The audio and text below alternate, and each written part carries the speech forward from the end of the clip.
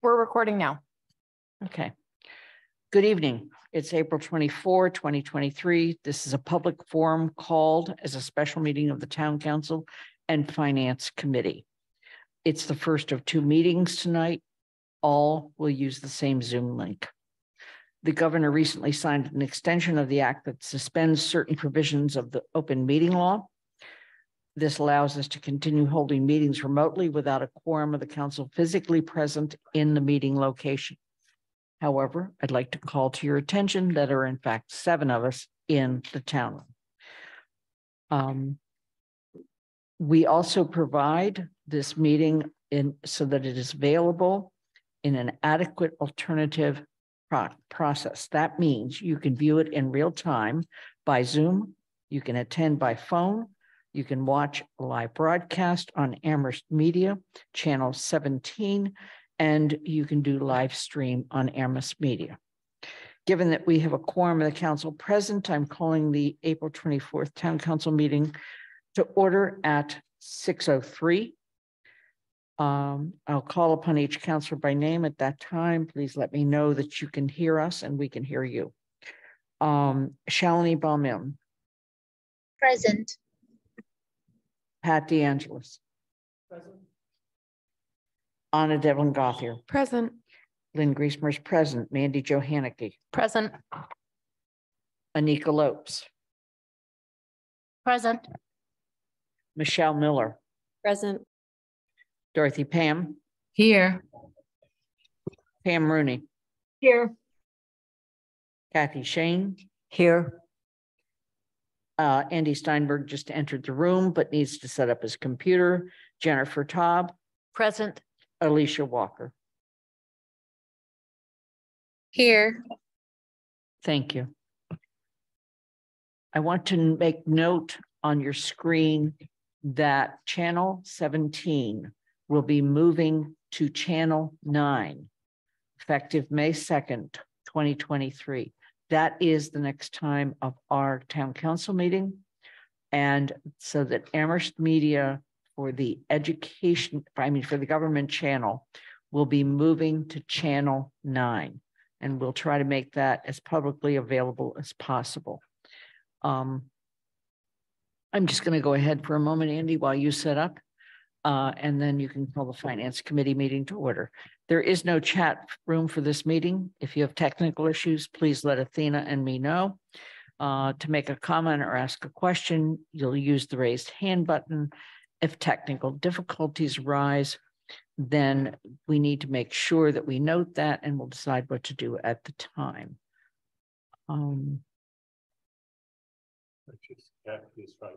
Okay. All right. Kathy, would you please call the meeting of the Finance Committee to order? I believe you've got. I see a quorum. I call the Town Finance Committee to order, and I see that we have resident members here, so who have not signaled they can hear and be heard. So I will call on them as I see them, and I just see Bob Hegner. Bob? Here. Okay. All right. We're going to begin with a brief presentation on 6 financial orders. We will then move to public comment. Since this is a public forum, public comment must equal the amount of time that we also speak.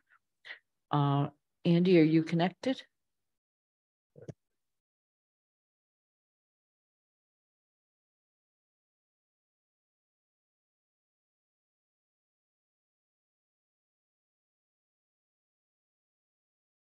Okay.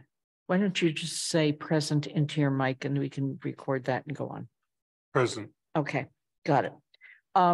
So Paul, Sean, and Guilford, we have one slide that we're showing. It has all 6 of the appropriations orders on it. And Sean, you're giving us like a 1 or 2 sentence description on each. Thank you. Athena, the slide.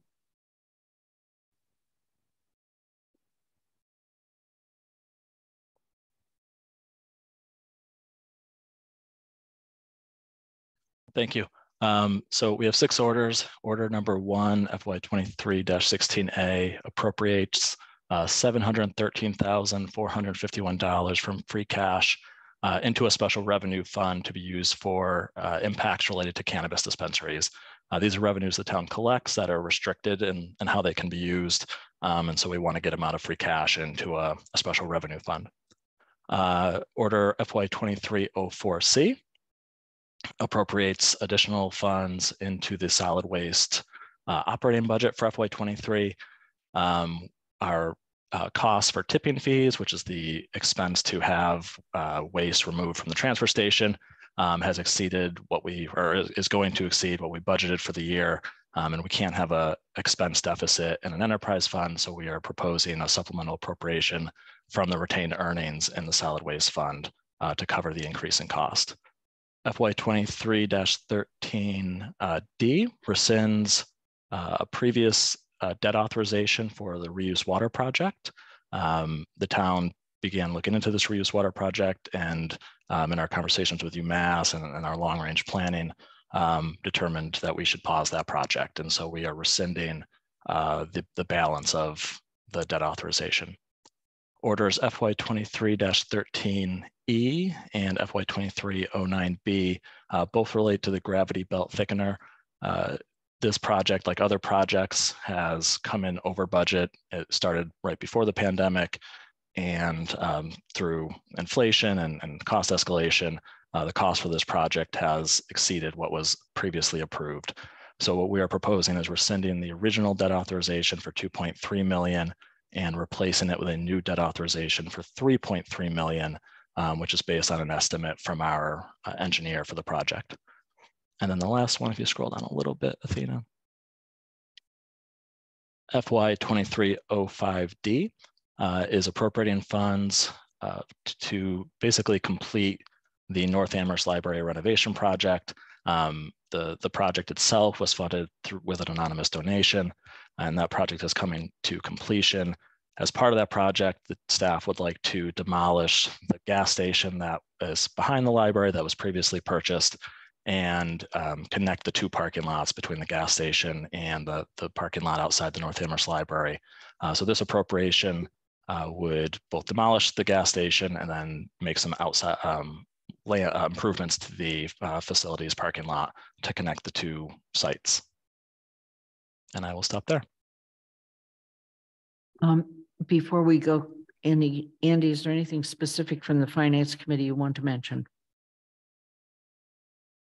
The Finance Committee met on Tuesday of last week, discussed all of the proposed orders. And recommended all of them on unanimous votes for in favor.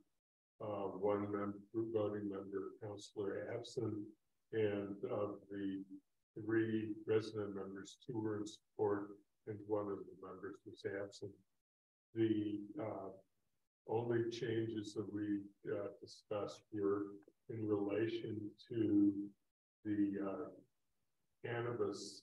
We suggested that the motion include the provision that the town manager would report annually to the council on expenditures from the fund that would be established, and that there was 1 change on the gas station, and that was based upon public comment and discussion that followed during the meeting on the source of the funds. And it was amended appropriately. Yes. Okay. So this is a time for public comment, but Alicia, you have your hand up. Yes, just a quick reminder to people in the town room if they can push the button when they speak, because I couldn't hear much of anything. Okay, thank you. I think we need to bring the mics closer, but thank you for that reminder. Okay, this is time for public comment. Let me note that we're starting at 6:11, which means we will go to 6:20. We started at 6:03, 6:20. Are there people who would like to make public comment about any of these financial orders? Tony Cunningham, you have your hand up. Please enter the room, state your name and where you live. Hello, Tony Cunningham, District 1. I would like to express my support for the request for $110,000 to be taken out of repurposed capital funds to demolish the gas station on Montague Road and improve the site. I was glad to see that free cash reserves will not be drawn down for this purpose as had been proposed. When in the Finance Committee meeting last week, Councillor Grismer asked if the financial order for the gas station demolition would need to be reissued to change the source of funds from free cash to repurposed capital, or if it could be amended on the spot. Town Manager Paul Bockelman replied that the financial order is the appropriation, that is the total amount being requested, and that the source of funds can be adjusted. He said to do so would be within the framework, which seems logical to me. For the benefit of the public and other councillors, I'd like to draw attention to how differently this was handled compared to the financial order for the school debt authorization. When Councillor Alicia Walker wanted to propose an amendment to the school financial order to do effectively the same thing as was done here for the gas station, to adjust the source of funds in that case so that more would be sourced from reserves, there was great consternation from some councillors and the town manager and many obstacles put in Councillor Walker's way. Councillor Steinberg suggested that it might not be legal, that it might require a new order be drawn up by the manager, triggering a delay and restarting the process of notifying the public and holding a forum. The town manager sought a legal opinion from the town's attorney and suggested in the council meeting that a new financial order would have to be drawn up in order to amend the source of funding on the financial order. Councillors opined about the delay that would likely result, deterring others from supporting Councillor Walker's amendment.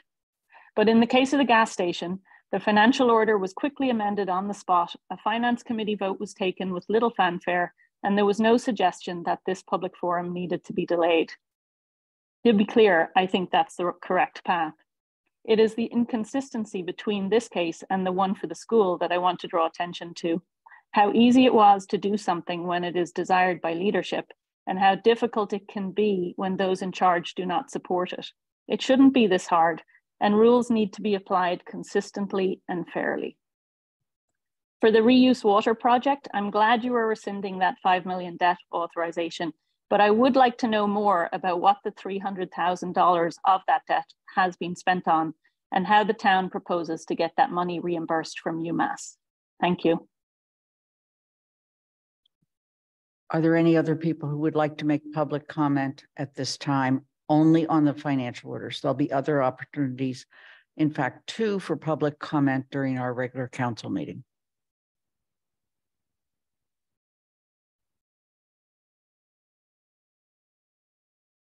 I'm going to ask the town manager, Sean, the finance director, or the director of DPW, whether they are able to answer the question with regard to the that the person has asked, that Tony has asked, with regard to the $300,000 that was spent. Yeah, I can answer that. So the costs to date are for engineering fees. It might end up being even a little bit less than that. I've been going through it with Guilford because the engineer for this project is also the engineer for the gravity belt. So it might end up being a lower number, but it won't be any more than what we've proposed. But it's the cost to date have been for engineering fees. And in terms of recouping it, we've had on our radar for a while exploring reuse water fees.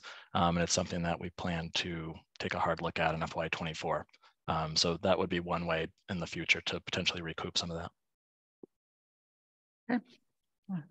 Again, I'm going to ask if there's anybody else who would like to make public comment with regard to these 6 financial orders.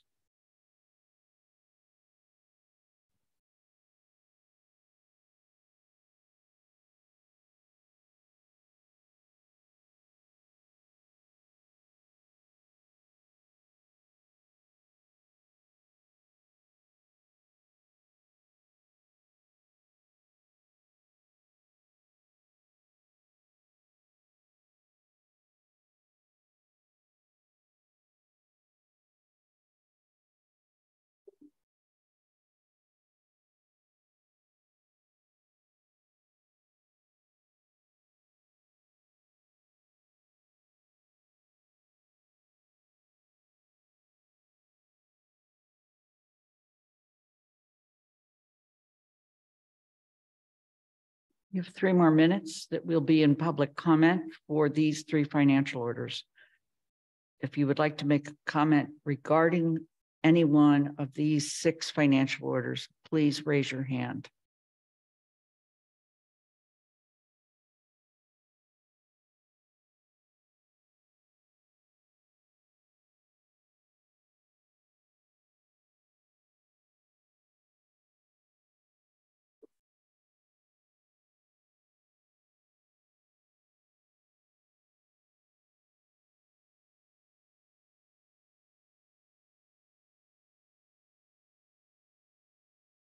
Maria Kopecki, please enter the room, state your name and where you live. Hi, can you guys hear me? Yes, we can. Great, thank you. I actually wanted to follow up on that last issue. Can Sean maybe explain a little bit more about why that $5 million project was halted? Guilford, you have your hand up, and Sean, so go ahead, please, Guilford. So the reason the reuse water project was halted is UMass has decided to go another route. They plan to do more geothermal heating around the campus, and they have been exploring and drilling wells to use geothermal heat instead of using the central heating plant, which is oil-fired or natural gas-fired system. So the university's kind of taken another approach to how they're going to heat the campus. Tony, did you have your hand up again? Would you like to have a follow-up question? Yes, thank you. Just to follow up on what Guilford said.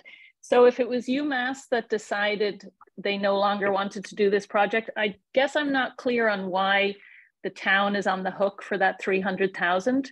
This project was always to benefit UMass, and we've spent $300,000 on design for something, and then they changed their mind. So, you talked about billing for water, Sean, but what I was thinking more was getting back that design cost, because I don't think the town should be paying that money. Thank you. Guilford and also has his hand up on this.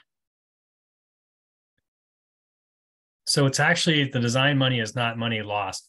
Everything we did can be used in the future. We do see that the town of Amherst will more than likely want to do a reuse project with or without the university in the future. The reason for that is the reuse will offset potable water uses in town that we're using potable water for now. Irrigation, for instance, or other types of systems in the town that use potable water will be able to replace with reuse water. Currently, there are no large customers or no large demand for that, or a large outside push from the state to tell us to use more of the reuse water. So there will be a point at a time when we will want to install it in the plant, and the work that's been done is not really lost. Everything's laid out. We know how to connect it. We know where to lay the skids out. The only thing that would possibly change if we move forward in 5 or 10 years is what systems we put in, what brand of reuse RO filters we put in, or ultrafiltration filters we use. So it's not lost money. It's just it's more of a deferred project that we've done because we don't have a current right now customer we want to serve. Are there any other questions with regard to any of the 6 financial orders that are the focus of this public forum?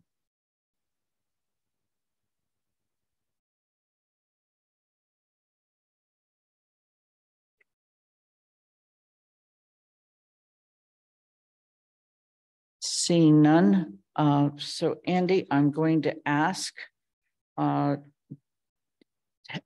you to determine if the Finance Committee has any reason to reconsider their vote. And if not, please adjourn the Finance Committee, although they will be joining us during the next meeting. So the question for the Finance Committee, since we're in session for both the committee and for the council as a whole, is that the committee made recommendations regarding these orders in its meeting on Tuesday, which I reported at the beginning of the forum.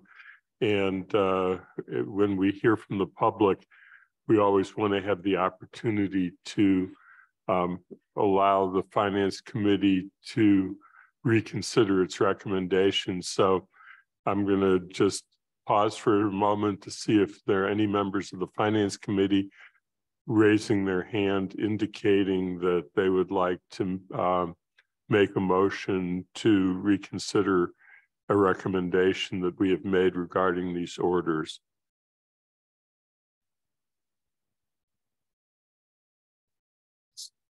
Seeing that no one has raised their hand, indicating, I assume, therefore, that Finance Committee is in agreement that the recommendations as previously made are still the recommendations of the committee, and therefore, for the purpose of the forum, I adjourn Finance Committee. Okay. Town Council is adjourned for the purpose of this. We will immediately proceed to the regular Town Council meeting, which was posted for 6:15.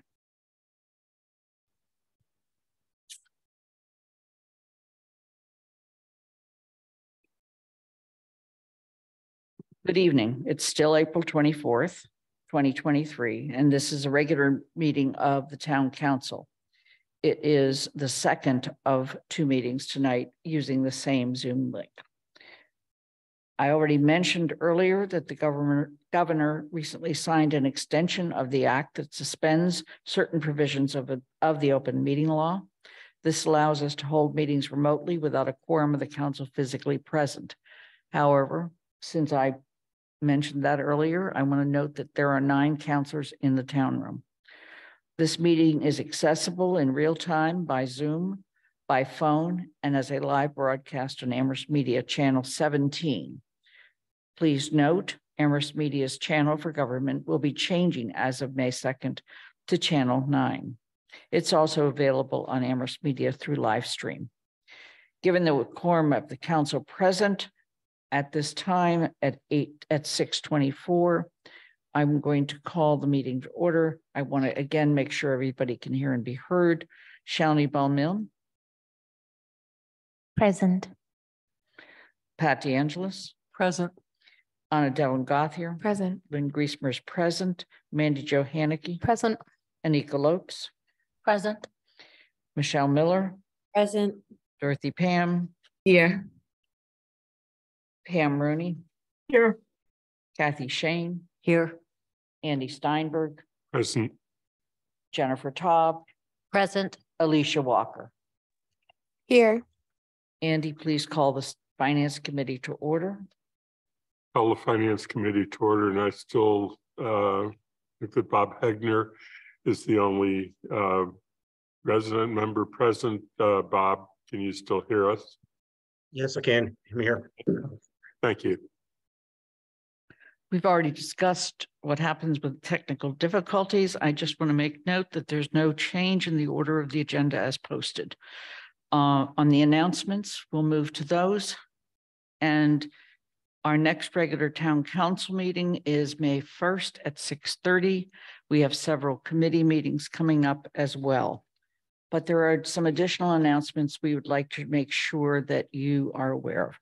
First of all, the Amherst's African Heritage Reparations Assembly, AHRA, has a survey out that you can take a picture literally of that that's on your screen, and that takes you directly to the survey. You can also find that particular poster in your packet. I also want to call attention to the fact that although the deadline to register to vote is passed, we have, in fact, you are still available to register to vote by mail-in ballot. To do that, you have to go to the town clerk's office. That's also where you go if you're going to do an absentee ballot. We began today at 8 o'clock having early in-person voting on the first floor meeting room of Amherst Town Hall. And that continues through Thursday between 8 a.m. and 4:30. This is all regarding the debt exclusion vote for the elementary school. In-person voting begins at 7 o'clock on May 2nd and ends at 8 p.m. I also want to make note that if you have received a ballot by mail and you do not use it, you can bring it to vote with you to be either in-person voting at early voting or in-person voting on May 2nd. If you would like to know where you are supposed to vote, since some precincts have changed, that is also on the notice here at www.sec.ma.us/where do I vote mass? Where do I vote? Okay. And I did test out that link and it works, but let me just caution you, put the name of the road in or the street, but don't put the word street or road because that goes in the next line down. Andy, you have your hand up. Yes, I just want to point out that your prior posted announcements listed a finance committee meeting for tomorrow that is in fact been canceled. Okay. The next finance committee meeting is May 5th at 5.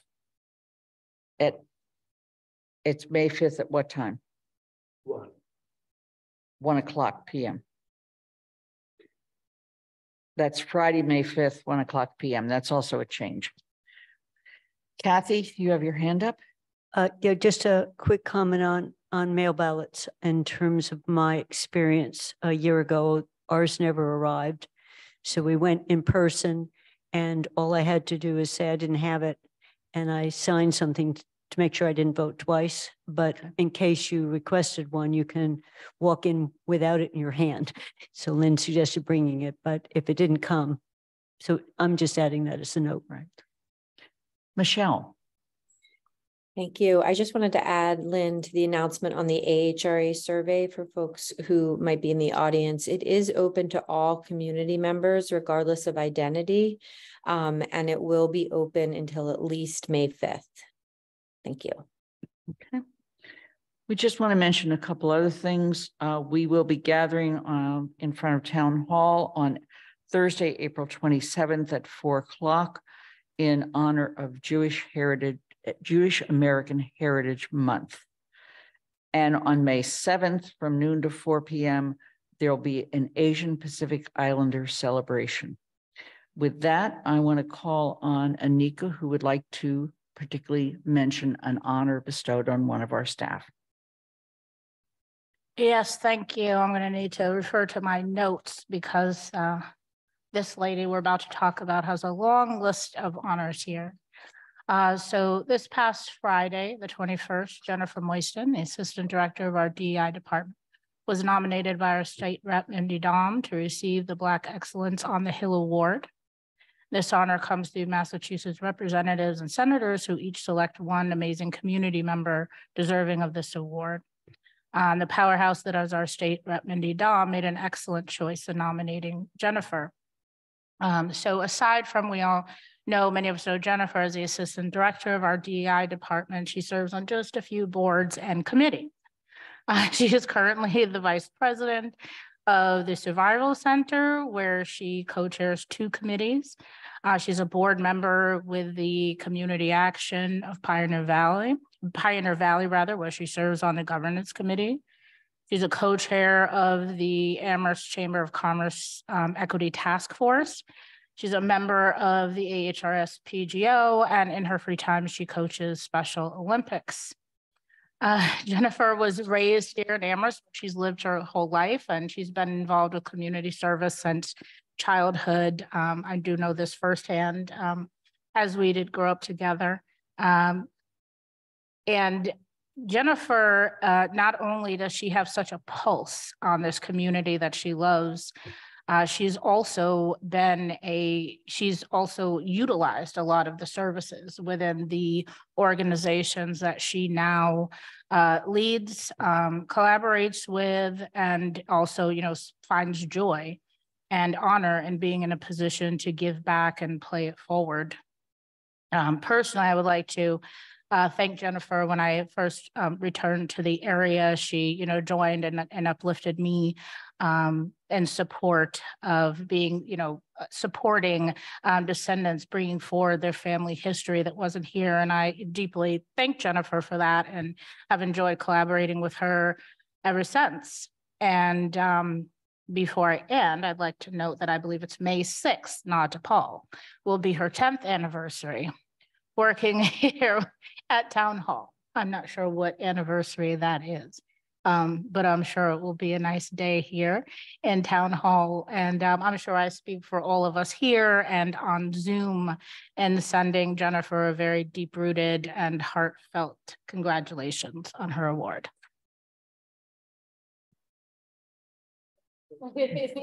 Thank you. And Jennifer, congratulations. We're going to move on now to the hearing. This is the hearing regarding the regional school budget. We will later on have regular general public comment as well. So let me just make a comment or two. Public hearings are an opportunity for residents to address the council. You may do this orally, you may do this in general public comment, or by writing to the town councilors, or any number of other ways. While some public hearings are required by Mass General Law, others may be required by the charter or rules of procedure. And the council may also designate a council committee to hold a public hearing. Hearings authorized by the council have precedent over other presentations. We have to first hear from the petitioner. And in this case, that will be Doug Slaughter representing the school committee and representing the regional schools. There'll be questions from counselors. We'll then go to public questions and comments, and then conclude by questions from counselors. We do need to then have a motion to close the public hearing. So with that, I'm going to call on Doug to make a brief presentation regarding the regional school committee, the regional school budget, et cetera. Okay. Thank you. I'll be extraordinarily brief since the last time we spoke, which is a couple of weeks ago. Nothing's really changed. So just to remind you, there are 4 pieces of action that you will take potentially tonight, or certainly need to take relative to our budget. One will be relative to the actual assessment methodology, which will, because we use something other than what the state dictates as their statutory method, each of the 4 communities must agree to use that method and take an active vote relative to that methodology. Number 2, we'll have you take action relative to the actual overall budget amount and the assessment amount that is Amherst's portion of that. The third thing will be for our capital program. It'll be the amount of budget, particularly to pay debt that we've already incurred. And so there'll be the assessment to the town of Amherst relative to our regional agreement method for debt. That will be one of the orders to take into consideration. And then finally, there is a debt authorization, which is new borrowing that we have sought or seeking your feedback on. And again, the school committee has voted for this debt authorization. You, as a council, have the opportunity to accept or reject that or take no action. And so those are the 4 pieces. So just to get into the assessment method, we're going to use the same one we used last year. It uses a 5-year rolling average of the minimum local contributions, which is the statutory method to cover part of the assessment. That which is above that is done through the regular assessment method, which is based on a 5-year rolling average of students. And so that's how the assessment method will work. And we have guardrails of 4% for maximum and minimum adjustment for any given community. Obviously, it's rare that Amherst would be able to tolerate that or would be considered under that set of guardrails, but it is helpful for our 3 smaller communities to have that boundary of 4% to help frame their planning in this year and in future years. And two of the 4 communities are at that 4% limit. So it does reduce the amount of total assessment that we can request from the 4 towns in that regard. So the overall budget, inclusive of all funding sources as well as the assessment to the towns, is $33,703,908. The assessment to the town of Amherst will be $17,772,017. And that is a 3% increase over last year. And I appreciate and thank you on behalf of myself and all the folks here being able to go to 3% instead of just 2.5%, which is what you initially had projected was possible for the town of Amherst. And so that's very helpful to our budget. Our debt payment, the overall debt assessment is $476,400. Amherst's portion of that is $372,018. And then the authorization is, new borrowing authorization for capital projects, and the total amount involved there is $685,000. And so those are very, very quickly, and hopefully all of this is in your packet so that you've had a chance to look at it. Those are the 4 things in front of you for consideration and for public comment in this hearing. And so I'm happy to entertain any questions that anyone has relative to those. Okay. Sean, you have your hand up. Just one clarification: the debt assessment gets approved as part of our operating budget, so you won't have to act on that tonight. The debt authorization you will, but the assessment for debt that's been previously authorized will come to the council with the rest of the budget on May 1st. My apologies. Sorry. Okay. However, we do have 4 motions, and one is that we have to vote to agree to do this out of the cycle of the regular budget because it relates to the fact that the other schools, the other municipalities have town meeting, and those town meetings will be completed before we finish our review of our annual budget. More about that later. With that, the floor is open for public comment with regard to the regional school budget. The first question I have is, are there any questions from counselors?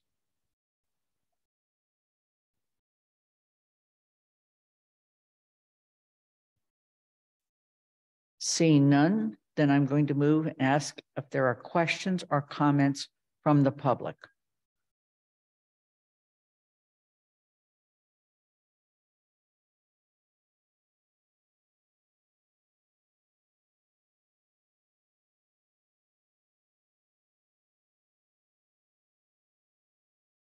Seeing none, so I'll come back to any questions or comments from counselors before we move to close the hearing. Kathy? Thank you. Thank you, Doug. I don't have any questions on the orders before us, but I have a request that, as my understanding is that as tough as the coming year is for us, the year after that is tougher. So I'm hoping that we could have discussions a bit earlier on the regional budget than end of April, as we start to say what can we as a council be doing at the state level, not just at the local level, and where can we be helpful? Okay. Are there any other comments at this time? Seeing none, then I'm going to move to close the public hearing. Is there a second? Second. Councillor Haneke is second. Mandy Jo seconded. Any further discussion? Seeing none, I'm going to move to a vote to close the public hearing. Pat DeAngelis. Aye. Anna Devlin Gothier. Aye. Lynn Griesmer is aye. Mandy Jo Haneke. Aye. Anika Lopes. Aye. Michelle Miller. Aye. Dorothy Pam. Yes. Pam Rooney. Yes. Kathy Shane. Yes. Andy Steinberg. Yes. Jennifer Taub. Yes. Alicia Walker. Yes. And Shalini Balmim. Yes. It's unanimous. So with that, we are going to move on to general public comment. If you would like to make public comment, please raise your hand at this time. We're voting later. Yes, why don't we go ahead and adjourn the Finance Committee?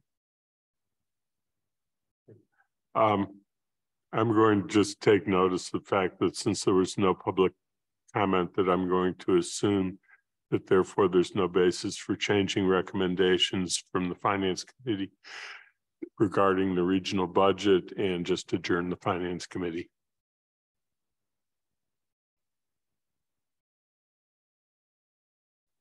Okay. So we're going to move on now to general public comment. Any general public comment?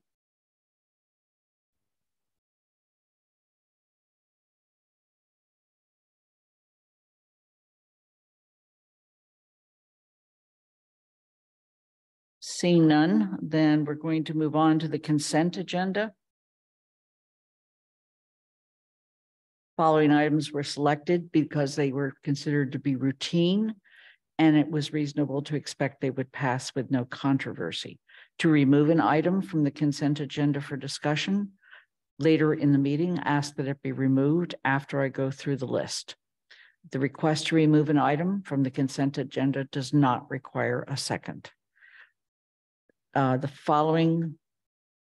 move the following items into printed motions thereunder and approve those items as a single unit.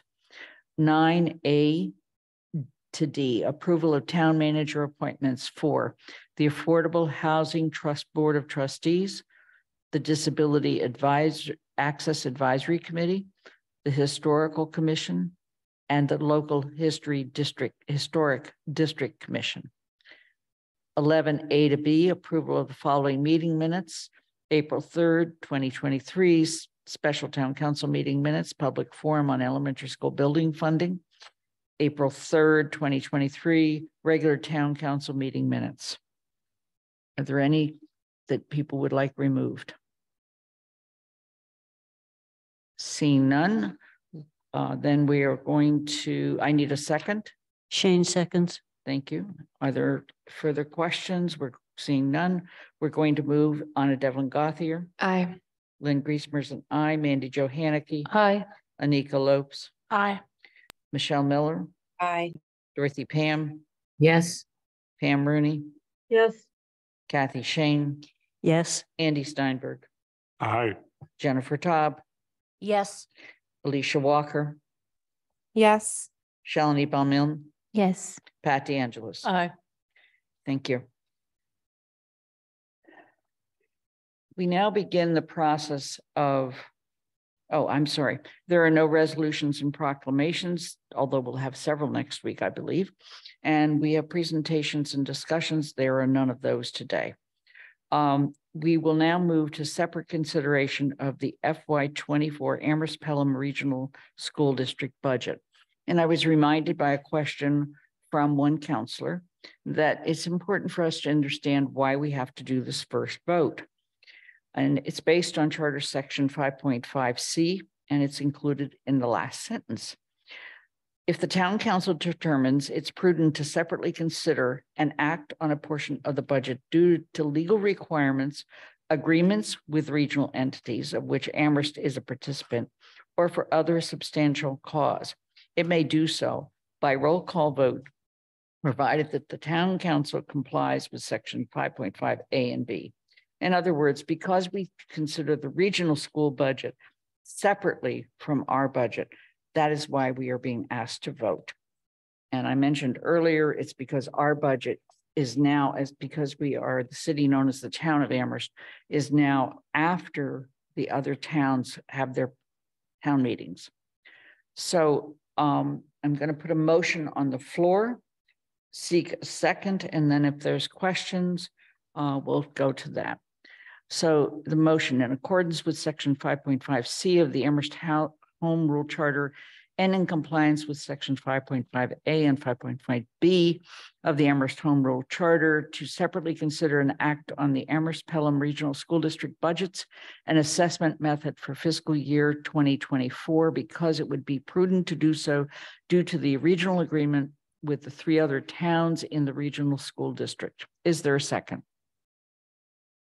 Shane seconds. Shane, Kathy Shane is second. Are there questions or comments?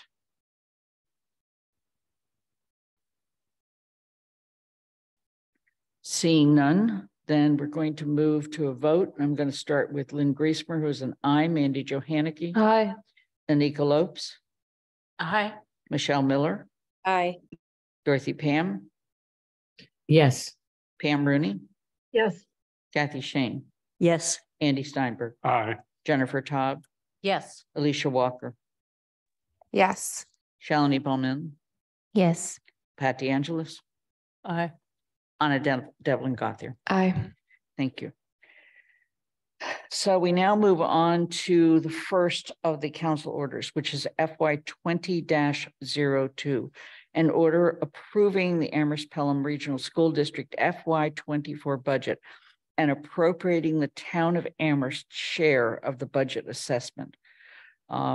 So the motion is as follows, and I seek a second.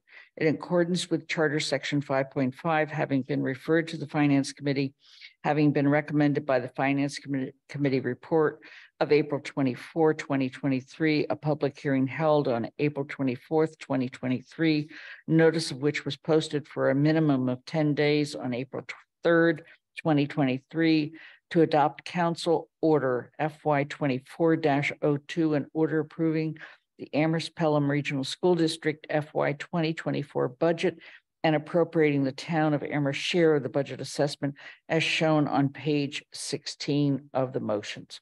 Is there a second? Second. That's Mandy Jo. Are there questions?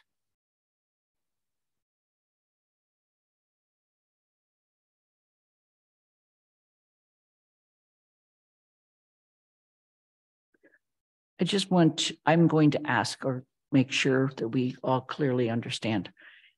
If in the process of the House deliberating on the budget, the Senate releasing their budget, conference committee, and going on to the governor to be signed and passed, additional money becomes available in items appropriate to the schools, should we assume that that will automatically be added to these budgets?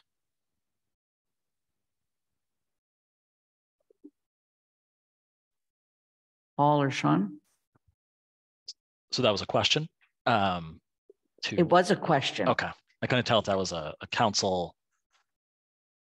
focused question. So if the final state budget that's voted is better than what we've based our budget on, we always have the option, like we did this past year, to reconsider and propose something in the fall. And some of that depends on how much better it is. Last year, it was significantly better.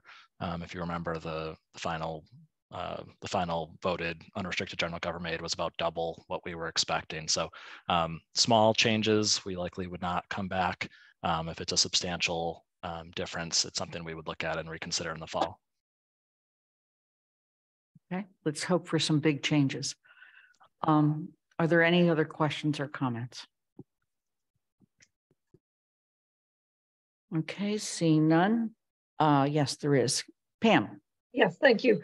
In light of that comment, if there is additional money that comes in from the state and the council decides that it would be better to replace some of the 17,772 amount with additional state aid, our appropriation amount can also be reduced. Is that correct?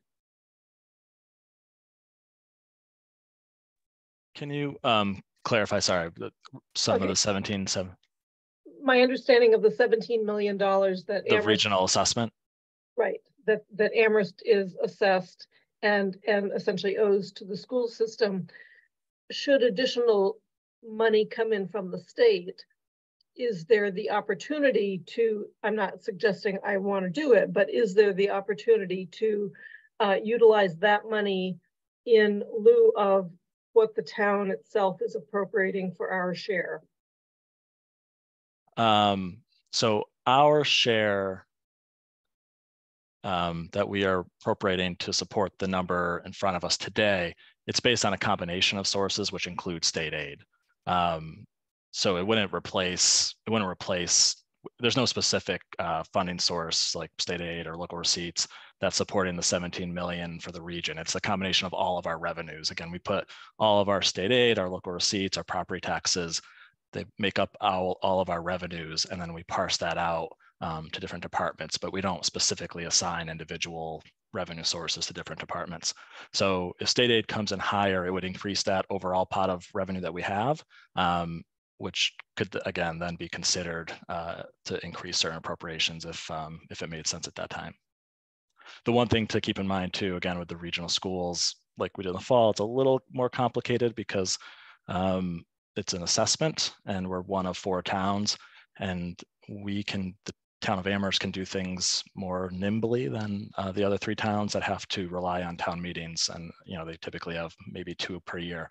So if there was any action again, like we did last fall, to put more money into the region, it would have to likely be done the same way we did it last year, which is in the form of a gift, which is what we did. We couldn't technically increase their assessment without the other 3 towns voting. So just something again to keep in mind. It's a little more complicated with the region.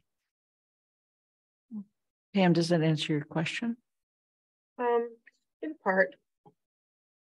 Okay, is there a further question you want to ask? You're muted. Okay. Mandy Jo? Yeah, I just want the council and everyone to keep in mind that the region also gets its own cherry sheet numbers and its own separate state aid apart from the state aid that we get for not just general government functions, but also for our K to 6 schools. They get their own dedicated state aid that's not part of this assessment number, the 17 million and all. It's a part of the total budget number of the 32 million or whatever it is for them, 22, right. 20, so not 32, like 22 million, that they get part of that extra money between our assessment and the other town's assessment, and their total budget is state aid that we don't see as a town, that just the region sees. So for example, they get directly the transportation for regional schools. That's not part of what we're voting here. That goes to them directly. This is what the town of Amherst has committed to our regional schools. Okay, are there any other questions or comments? Okay, seeing none, then I'm going to move to a vote. And in this case, I'm going to start with Mandy Jo. Aye. Anika Lopes. Aye. Michelle Miller. Aye. Dorothy Pam. Yes. Pam Rooney. Yes. Kathy Shane. Yes. Andy Steinberg. Aye. Jennifer Taub. Yes. Alicia Walker. Yes. Shalini Baumilne. Yes. Pat DeAngelis. Aye. Anna Devlin Gothier. Aye. Lynn Griesmer's an aye. It's unanimous. Okay, we move on to the next council order, which is FY 24-03A, an order approving the Amherst Pelham Regional School District debt authorization for FY 2024. I want to just point out, no vote is actually required, but it has been our practice to vote on this. And so in the spirit of that, I'm going to make the motion and seek a second. In accordance with Charter Section 5.5, having been reviewed by the Finance Committee, having been recommended by the Finance Committee report of April 24, 2023, a public hearing held on April 24th, 2023, notice of which was posted for a minimum of 10 days on April 3rd, 2023, to adopt Council Order FY 24-03A, an order approving the Amherst Pelham Regional School District debt authorization for FY 2024 as shown on page 17 of the motion sheet. Is there a second? Second. Okay. Are there questions?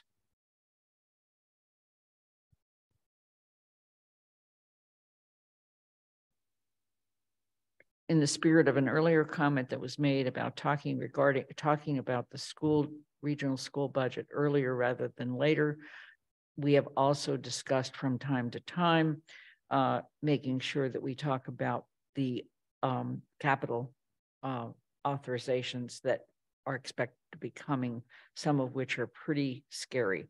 And we would do that sometime, hopefully this fall, even before we get to financial indicators. Okay, seeing no questions, I'm going to move to the vote. I'm going to start with Anika Lopes. Aye. Michelle Miller. Aye. Dorothy Pam. Yes. Pam Rooney. Yes. Kathy Shane. Yes. Andy Steinberg. Aye. Jennifer Taub. Yes. Alicia Walker. Yes. Shalini Bowman. Yes. Pat DeAngelis. Aye. Anna Devlin Gothier. Aye. Lynn Griesmer's an aye. Mandy Johanicky. Aye. It's unanimous. And the final is approval of the assessment method. And the motion which I seek a second for is the following: in accordance with Charter Section 5.5, having been referred to the Finance Committee, having been recommended by the Finance Committee report of April 24th, 2023, a public hearing held on April 24th, 2023, notice of which was posted for a minimum of 10 days on April 3rd, 2023, to adopt Council Order FY 24-01, an order approving the Amherst Pelham Regional School District assessment method for FY 24, as shown on page 15 of the motion sheet. Is there a second? Second. Thank you, Mandy Jo. Are there questions or comments? Seeing none, then we're going to go to a vote, and we start with Michelle Miller. Aye. Dorothy Pam. Yes. Pam Rooney. Yes. Kathy Shane. Yes. Andy Steinberg. Aye. Jennifer Taub. Yes. Alicia Walker. Yes. Shalini Bowman. Yes.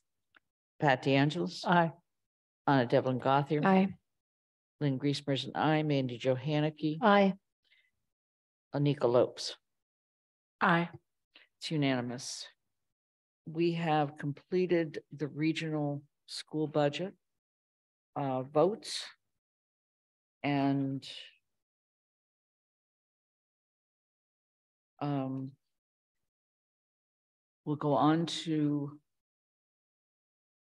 Should we thank Doug?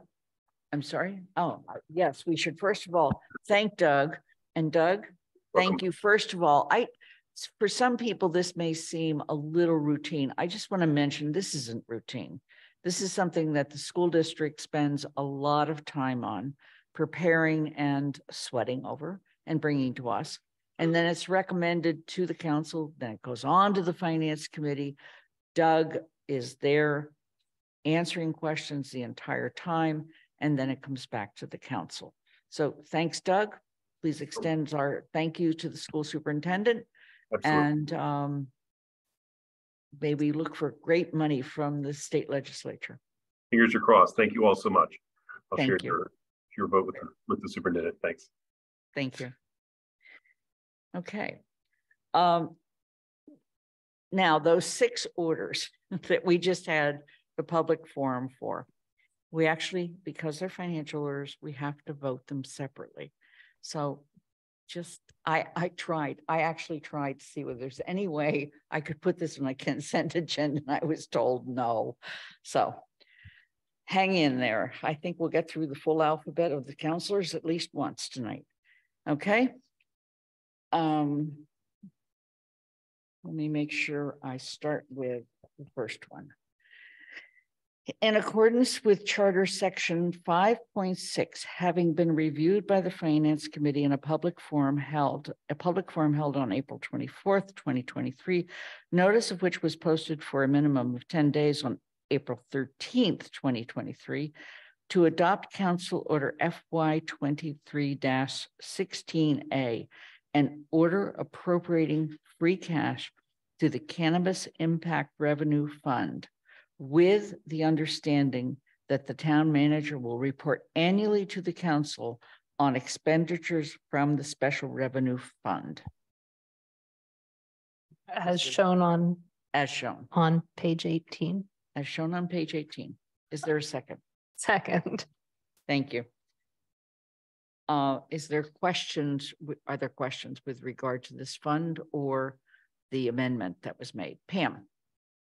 Thank you. I raised this question before, and I would just appreciate a little bit more explanation. And that is, since we understand from all sources that the impacts, the legislation, the punishment and whatever related to cannabis has directly impacted many in the community negatively. The question that I would raise again is that I'd like to hear a little bit more explanation between what is the impact revenue fund and our taxes that are excuse me, generated by cannabis sales, knowing that the money generated by cannabis sales is going into our reparations fund. Has there not been any discussion at all about something like this cannabis impact money also being contributed in part to that fund? That's the question. Okay. Paul or Sean, which one of you wants to address that? I can start. Paul, you can jump in if you want. So it's not that we haven't had that conversation. It's that there's not a precedent that we can find in the state where that action has been taken that we could look to as a model. So I think, again, I'm sorry this response wasn't satisfying, but there's some gray area when it comes to these impact fees. So to clarify, what we're putting towards reparations is not the taxes itself. We're putting a like amount from free cash into a stabilization fund for that purpose. And these are not the taxes. So the money we're talking about here are the fees that are outlined in individual host community agreements that each dispensary signed with the town when they first got their right to operate. And the law says that the funds must be used to basically mitigate the impacts of the dispensaries. And so, there's broad interpretation there that can be applied, but ultimately comes down to, does anyone want to challenge it? So I think we've been very cautious in how we use those funds today. As you can see, we haven't used any of them, and what we're proposing are pretty straightforward. I think once we get these into the fund, we will continue to work with legal counsel and look at other communities as models to see how they've used these funds. Every community is a little bit different because the dispensaries can have different impacts. Again, I'll point to Northampton, where the dispensary there had huge traffic impacts in the area, that they had to have police officers and look at their traffic configuration. We haven't seen that here. So yeah, all that's to say, every community is different, and that's something we have looked into, but we haven't gotten a definitive response. Paul? Yeah, so I would just add that this is a developing field in terms of how people are allocating their cannabis impact funds. Everything that Sean said, but there are some towns that are in some communities that are having a broader interpretation of how these funds can be used.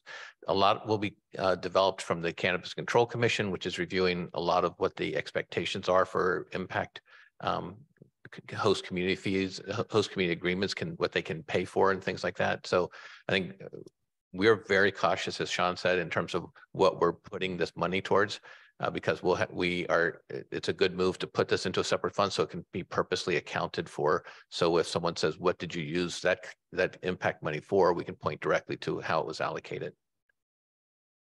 Okay, Dorothy. Well, I have two questions. I mean, first is okay. I think there's been some discussion amongst people that possibly some of this money could go for youth activities or youth support services, which I think could relate to impact of cannabis in the community. So I want to know about what the possibilities of that are. And the other thing is, some of the funds connected with cannabis may not be here that long. Is this one of the ones that is a time limited, like first 3 years or 4 years? Right. So those are my questions. The limits of the money and could be used for youth.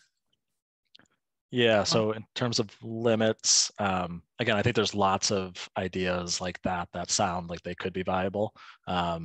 So I don't think there's a unless I think that's an option, supporting youth in the community. In terms of the time limit, yeah, so especially with the new legislation, there are now strict time limits as to how you collect host community impact fees and how long you can collect them and what you can collect them for. So this is a revenue source we expect will dwindle in the coming years to eventually be zero or very little. Maybe not zero all the way, but very little. Okay. Andy? Getting back to Pam's original question, she was asking about the connection to, can we make a connection to reparations? And having dealt with the impact fee question for quite a while, I think the answer is probably no. And the reason that I say that is that the argument that we were making for why reparations in amount wasn't a direct payment, but was to be guidance for the amount that would be proposed to be transferred to the Reparations Stabilization Fund, was because of a recognition that prior to the legalization of marijuana, that there was racial disparity in how people were treated who were being arrested and brought and prosecuted for marijuana in law infractions, and that therefore there was a feeling that this was an appropriate place to look. The money that we're talking about impact is not the impact of what the law was before legalization. It's about the effects of the legalization and the impact that has. And so when you start looking forward, it's difficult to craft a reason why that becomes an impact and why it's consistent with the law and the regulations. And I think that's part of the distinction that we need to bear in mind. Thank you. Michelle? Yeah, I just want to add that I'm really glad to see this money's going into an account. I think Paul and Sean are absolutely right to be cautious about this. I've been following it, and I do think that that it's going to even become more stringent in terms of, you know, how it can be used, and that, as Paul said, different communities are sort of interpreting it broadly, and there's been a lot of you know, sort of analyzing different communities and the ways that they're using it. So I just want to share my support and appreciation for setting it up and getting it somewhere separate, so that we can follow what's happening and make the right decisions based on that. Thank you. Can I just ask, how much did we move to this account again? So the amount would be what we've collected through this year, which was $713,451. Okay. So again, there will likely be a little bit more that we will come back in the future and ask for a similar type of action. Okay. And have we spent any of this money? Nope, none of it's been spent to date. The memo did outline two proposed expenditures. One, the vaping curriculum and vaping equipment for the schools, and then the other one to offset some of our administrative costs for managing the host community agreements. Okay. Are there any other questions or comments? Seeing none, we'll move to a vote. We start with Dorothy Pam. Yes. Pam Rooney. Yes. Kathy Shane. Yes. Andy Steinberg. Yes. Jennifer Taub. Yes. Alicia Walker. Yes. Shelley Bell-Milne. Yes. Pat DeAngelis. Aye. Anna Devlin Gothier. Aye. Lynn Griesmer's an aye. Mandy Johanicky. Aye. Anika Lopes. Aye. Michelle Miller. Aye. It's unanimous.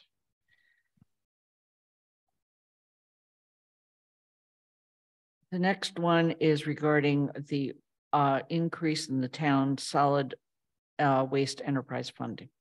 So in accordance with Charter Section 5.6, having been reviewed by the Finance Committee, a public forum held on April 24th, 2023, notice of which was posted for a minimum of 10 days on April 13th, 2023, to adopt Council Order FY04C, an order appropriating a supplemental increase to the Town of Amherst Solid Waste Enterprise Fund operating budget for fiscal year 2023, as shown on page 19. Is there a second? Second.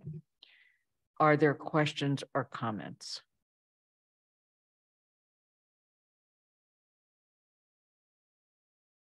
Seeing none, I'm going to move to a vote. Pam Rooney? Yes. Kathy Shane? Do you need Yes. was there a second? Just sorry to interrupt. Yes, there Haneke was. seconded. Okay, Yeah. sorry. Apologies. Andy Steinberg? Aye. Jennifer Taub? Yes. Alicia Walker?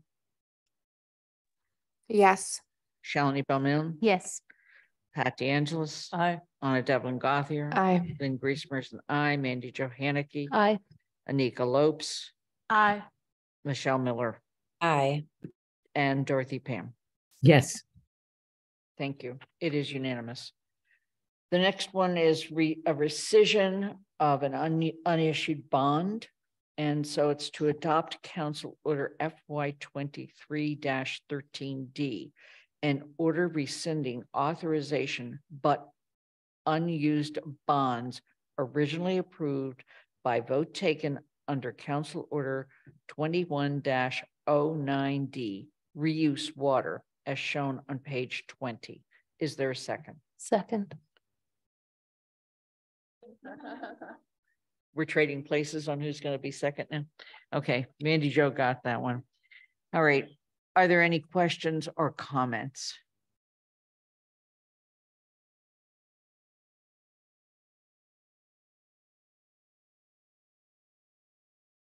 Okay. We're going to begin with Kathy. Thank you. Kathy Shane. Yes. Andy Steinberg.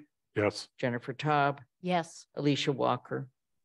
Yes. Shalini Bowman. Yes. Pat DeAngelis. Aye. Anna Devlin Gothier. Aye. Lynn Griesmer's an aye. Mandy Johanicky. Aye. Anika Lopes. Aye. Michelle Miller. Aye. Dorothy Pam. Yes. And Pam Rooney. Yes. Okay. The next one's also rescinding money. This is for the gravity belt thickener. To adopt Council Order FY 23-13E, an order rescinding authorized but unused unissued bonds originally approved by a vote taken under Council Order 21-09C, gravity belt thickener, as shown on page 21. Is there a second? Second. Okay. Are there questions?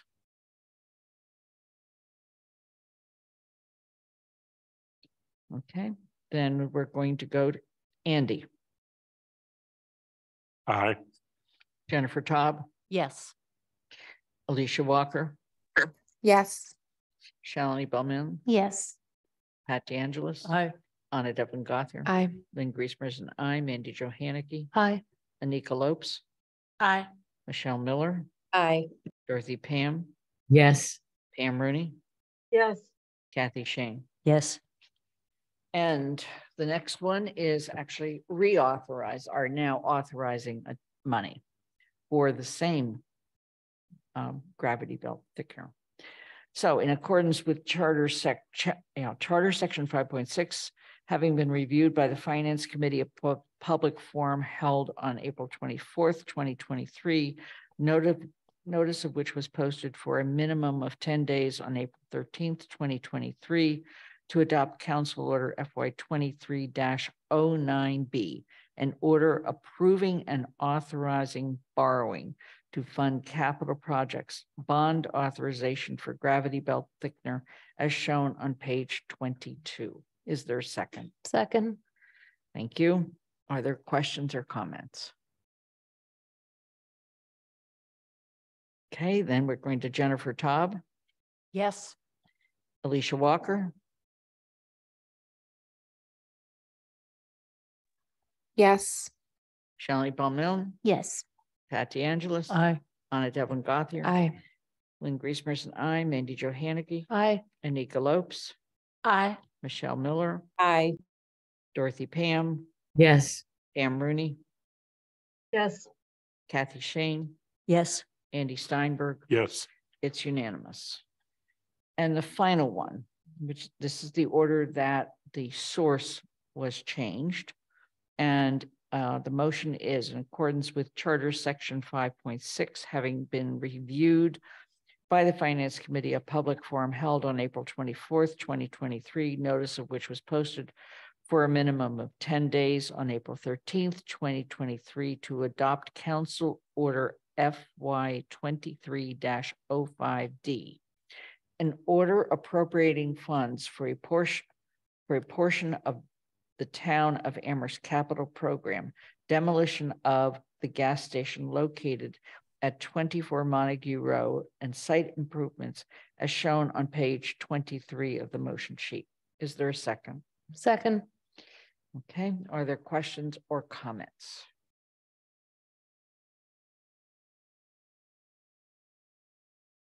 Alicia. Yes, I'm wondering, is there a reason for the timing of this order? Like, why are we hearing this now? I'm going to ask Paul or Sean to respond to that. Guilford would probably be the best to speak to the progress of the building. Guilford.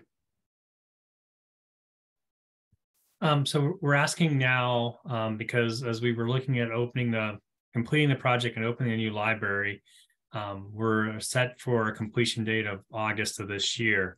And there was a lot of discussion about it would be nice if we could have the garage down and have the site completely finished. So you have a complete full project and not the library project, and still have half the site still covered with the old garage, and the parking lot's kind of melded together with the existing pavement. When we take this money, we'll actually take the garage down, clean up the site, regrade it, and actually pave the parking lot. If you see the site plan, we're just taking the new parking lot and mushing it into the asphalt of the old garage parking lot. So we'll clean that up. It'll be completely redone, and the rest of the building will be taken care of, and everything will be one complete project. Okay, Pam. Thank you. Yeah, that answered part of my question, that there is in fact a site plan that looks at the entire site. The second part of that is, does that also include a more formal reorganization of the traffic at that intersection? And the second, and then just a comment, I appreciated what Tony Cunningham said earlier, that it seems that we can amend these orders fairly easily, and yet there was such difficulty trying to do it earlier this year. I will only address the first part of that question. Okay. All the work we've been doing on the library site is completely with the mind and set that there'll be some change to the alignment of Sunderland Road and Montague Road. So everything I'm doing is not to interfere with a potential change in that alignment. So that's kind of why I have the project is there will be a traffic and intersection improvement project coming next once we meet with the residents in the area and actually start ironing out more of what that intersection road project will be. Kathy? Yeah, we can answered a couple of these questions when this went through the planning board and site board review. There was a real discussion on the site, including this on where the road would go, parking spaces would go, and landscaping. So I think what we could do, Lynn, is get that into the record for the counselor so people can see that. And one of the issues with the gas station in terms of timing, I live in North Amherst, so I probably know more about this than I would otherwise know about it, is the gas station could be used for staging while the construction was going on. Otherwise, we could have just removed it when all the construction truck were there, but they, including, a garage where you could put stuff safely in it. So it's had a function while the building went on rather than just knocking it down right at the beginning. There was always the plan to get rid of it. Okay, Dorothy? Well, Kathy alluded to landscaping. I just wanted to make sure that there was plans for trees, shrubs, grass in that area. Because it's going to be really wonderful. And I mean, driving by it and seeing the colors coming on, it's really exciting. So I'm glad it's going to be the complete package. And I really appreciate that Guilford is thinking ahead to the, I guess, Kathy's apotheosis, which would be the restructuring of that traffic intersection in North Amherst, which I think we would all appreciate when that comes. So thank you. Thank you, Guilford, for doing it that way. Thank you. Alicia? Does the demolition or if there were not to be a demolition of the garage, would that prevent or delay the opening of the actual library? No, it would not delay the opening of the library, but you would have the new side of the project, the new library and the new parking area for the library. And then you'd still have the old asphalt and the old layout of the garage. So it would be two different views of the area. Alicia? What was the, because I heard you say that the plan was always to get rid of the garage. And so what was the original plan and where we thought the money would come from? The original plan was to wait until the library was completely completed and then ask for the money to get rid of the garage and do that separately. But the thought process as the project moved on was it's such a small site, it would look strange to have the old garage and the parking lot not 100% new when we open the new library in August. Alicia, you have another question? No, I don't have any more questions. Thank you, Guilford. That was very helpful. I think my concerns with this is that I'm not understanding why it has become a more urgent need of happening now rather than the original plan. Because I'm looking at all of the other things in the town that we have been saying we do not have funding for, and that our budget is so tight, and how or why we would make something happen for just an aesthetic reason when we have very serious other things like that could benefit from this money. Okay. Are there any other comments or questions?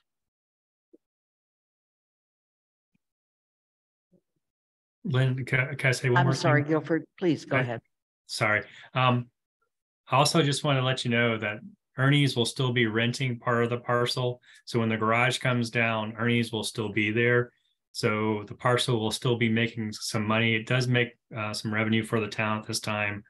We're renting that spot out to Ernie's to store cars. So that will continue. I didn't mention that earlier. I just want to make sure I mentioned it before you finish. Okay. Are there any other questions or comments?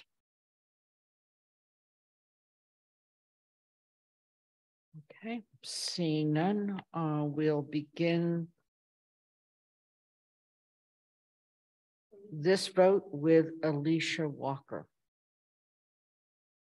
I really appreciate this project and all of the work. And while I do look forward to seeing the project complete, I will have to vote no because I do not understand the timing. Okay. Shalini? Yeah. Pat DeAngelis? Aye. Anna Devlin Gothier? Aye. Lynn Griesmer's an aye. Mandy Jo Haneke? Aye. Anika Lopes? Aye. Michelle Miller? Aye.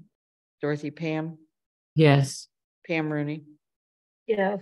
Kathy Shane? Yes. Andy Steinberg? Aye. Jennifer Taub? Yes. The vote is 12 in favor, one opposed, no abstentions, and no absence. Thank you for all your votes tonight. And Guilford, thank you. We have made it through all of those votes. We've now made it through many votes tonight so far, but we still have a few more to go. Guilford, thank you. Sean, I believe we're also done with the financial items. You're welcome to stay, but You might have something better to do at this hour of the night. So thanks. Yes, both. I'll see you next week. Okay. We're going to now deal with two items that have come from CRC. And I'm going to let Mandy Jo explain those, although there is a very significant explanation in your packet from CRC. The first item, and I'm going to ask, since this one is so long, that you place it up on the board. It's a rescission of zoning priority directive to town manager. I'm sorry, I didn't mention this in advance. I think it's right there. And if you could enlarge it for the public. So let's put the motion on the table, and it's to rescind the following zoning priorities the town council voted on January 4th, 2021 to direct town manager to work on fixing the BL, adding BL district to footnote B, adding footnote A to maximum lot coverage and maximum building coverage, revise the apartments definition, demolition delay, bylaw revisions, remove footnote M, work with the council to begin a conversation on housing type expansion in preparation for meeting on September 1st, 2021, priorities below, dimensional regulations in the RG and RVC, lower barriers to development of duplexes and triplexes, frontage regulations for residential zones, look at appropriateness of use table for VC, what kind of businesses are allowed or encouraged in VC districts, food, entertainment services, things that make community and meet basic needs within walking distance, transportation issues may not be zoning or CRC. Is there a second? Second. Okay, Mandy Jo, as chair of CRC. So as chair of CRC, CRC voted to recommend that the council rescind these priorities. And the vote was I'm trying to make it unanimous with one absent. These priorities, as the motion says, were voted to direct the town manager back in 2021, approximately 2 years ago. And 2.5 years ago now. And there was a lot of work done on a number of them. The list does not actually include some because we would still like the manager to be working on one, particularly one regarding design guidelines.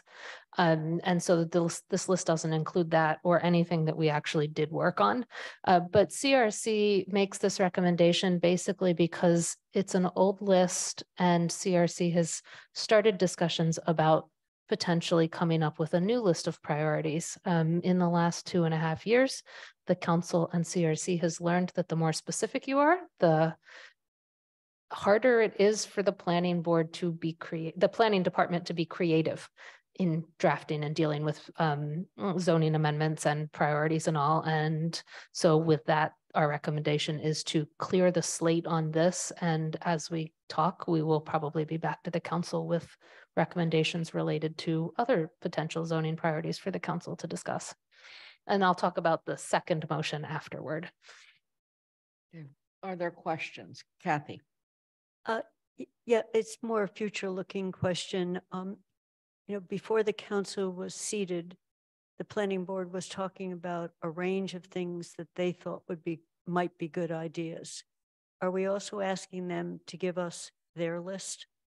So that's a question rather than we come up with a list, but actually ask them to give us their list, whether it's design guidelines, but that seems to me a more constructive and productive approach. So I don't need an answer right now, but I just think it's a way of doing this. I agree with that, being less specific and be more, what would be a good place to be starting and why? Because they've been thinking about this, not just the planning board, but the planning staff. Yeah, so CRC's had exactly one discussion on potential future zoning priorities. We will be continuing that discussion at this coming week's meeting. So thank you for that suggestion. I do know, if council hasn't been following, the planning board has been having their own discussions about potential changes. And I know at least a number of CRC members have been following those discussions and so are up to date on what that is and certainly going into our discussions, but we will keep that in mind. And as we proceed with ours, we're trying to figure out another way forward on how we all relate to each other. Kathy, is there any further comment or question? No, and I'm totally in support of the rescission. Okay. Jennifer? Yeah, I just wanted to, just give a brief context that this discussion came about because I think right before our council retreat, you, Lynn, had asked all the committees to go through kind of what was left over from the last council. So it wasn't sort of random. This is what I would call a cleaning up business. Thank you. Thank you. And I appreciate that, Jennifer. Andy?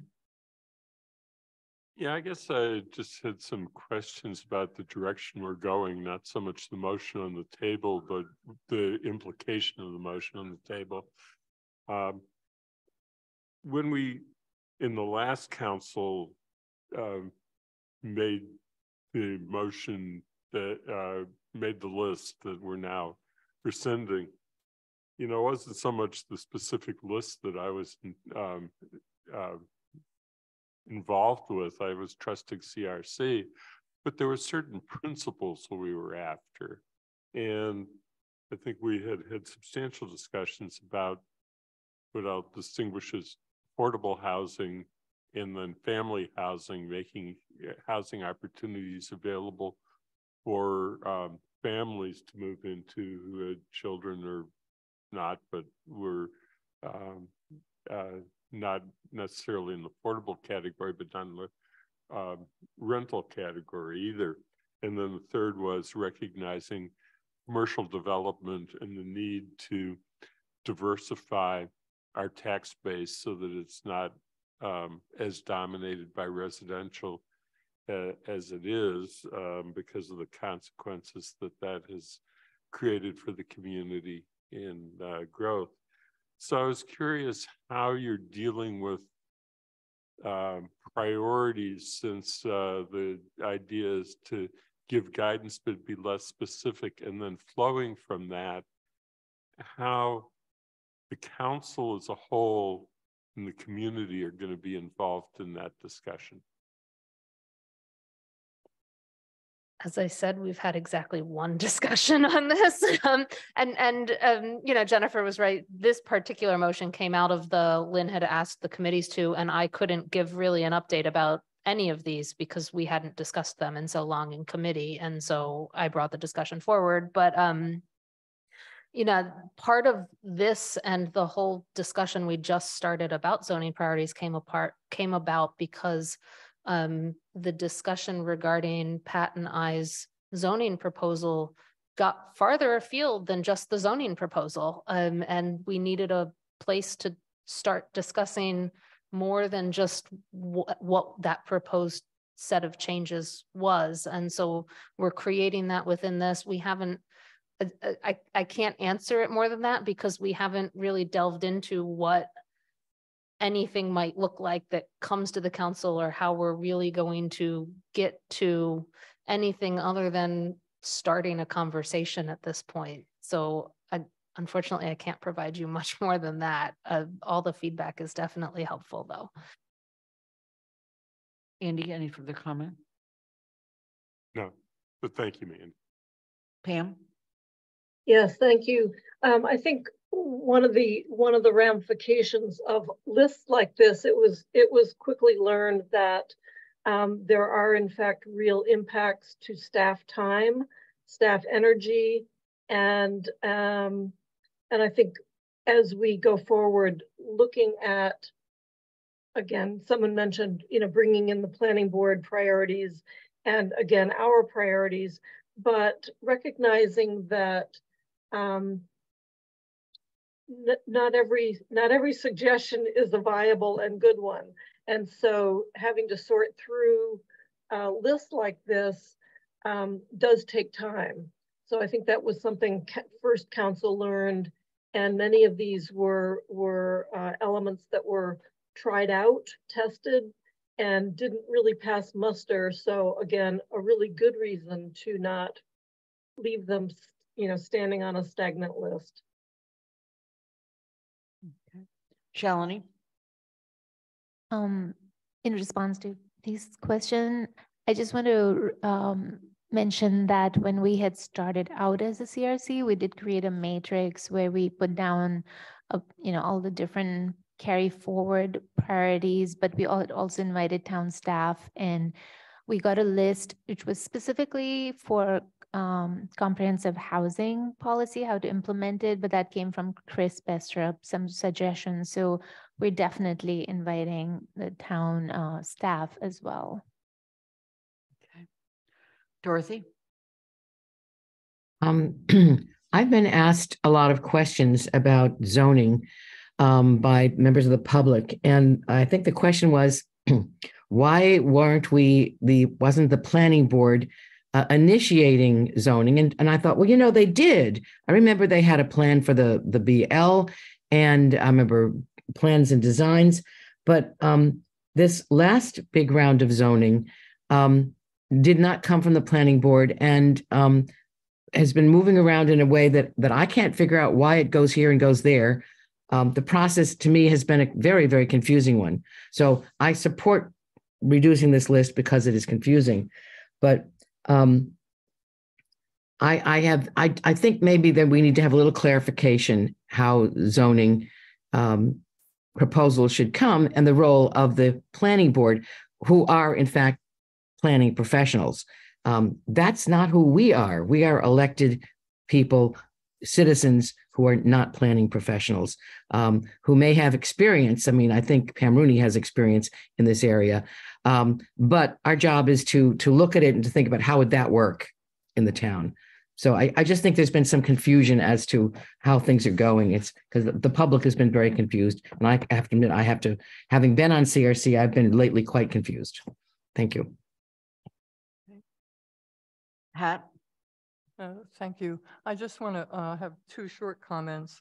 Pam Rooney said you said that there was nothing on the list that worked out or was worth following, and I seriously disagree with that, particularly around duplexes and really working on affordable duplexes and owner-occupied duplexes.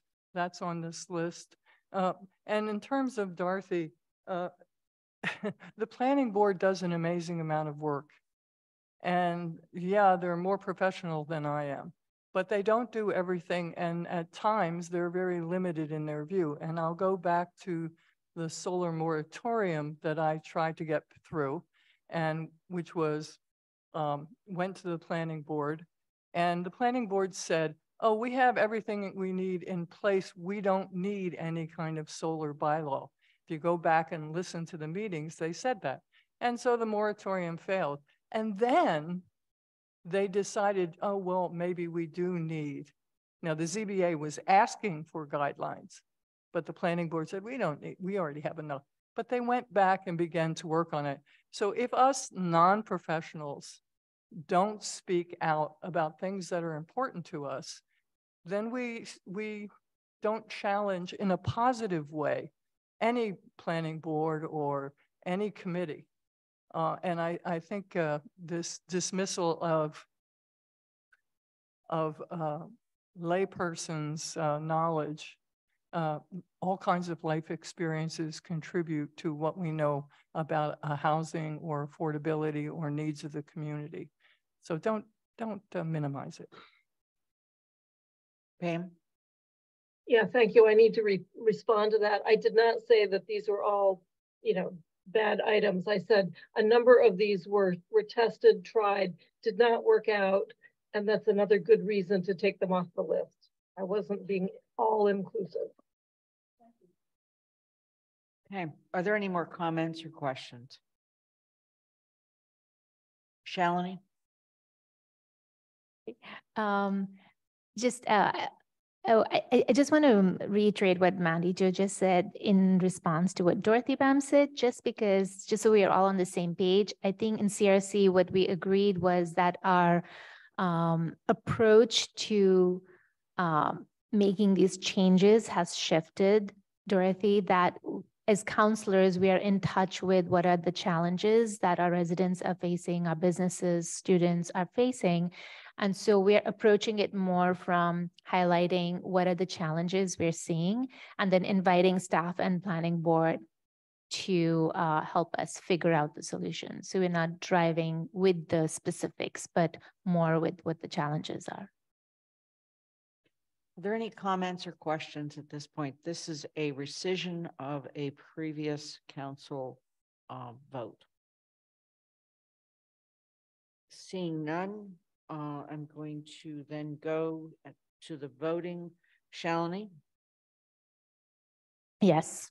Pat DeAngelis? Aye. Anna Devlin Gothier? Aye. Lynn Griesmer is an aye. Mandy Jo Hanna? Aye. Anika Lopes?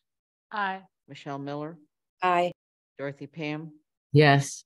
Pam Rooney?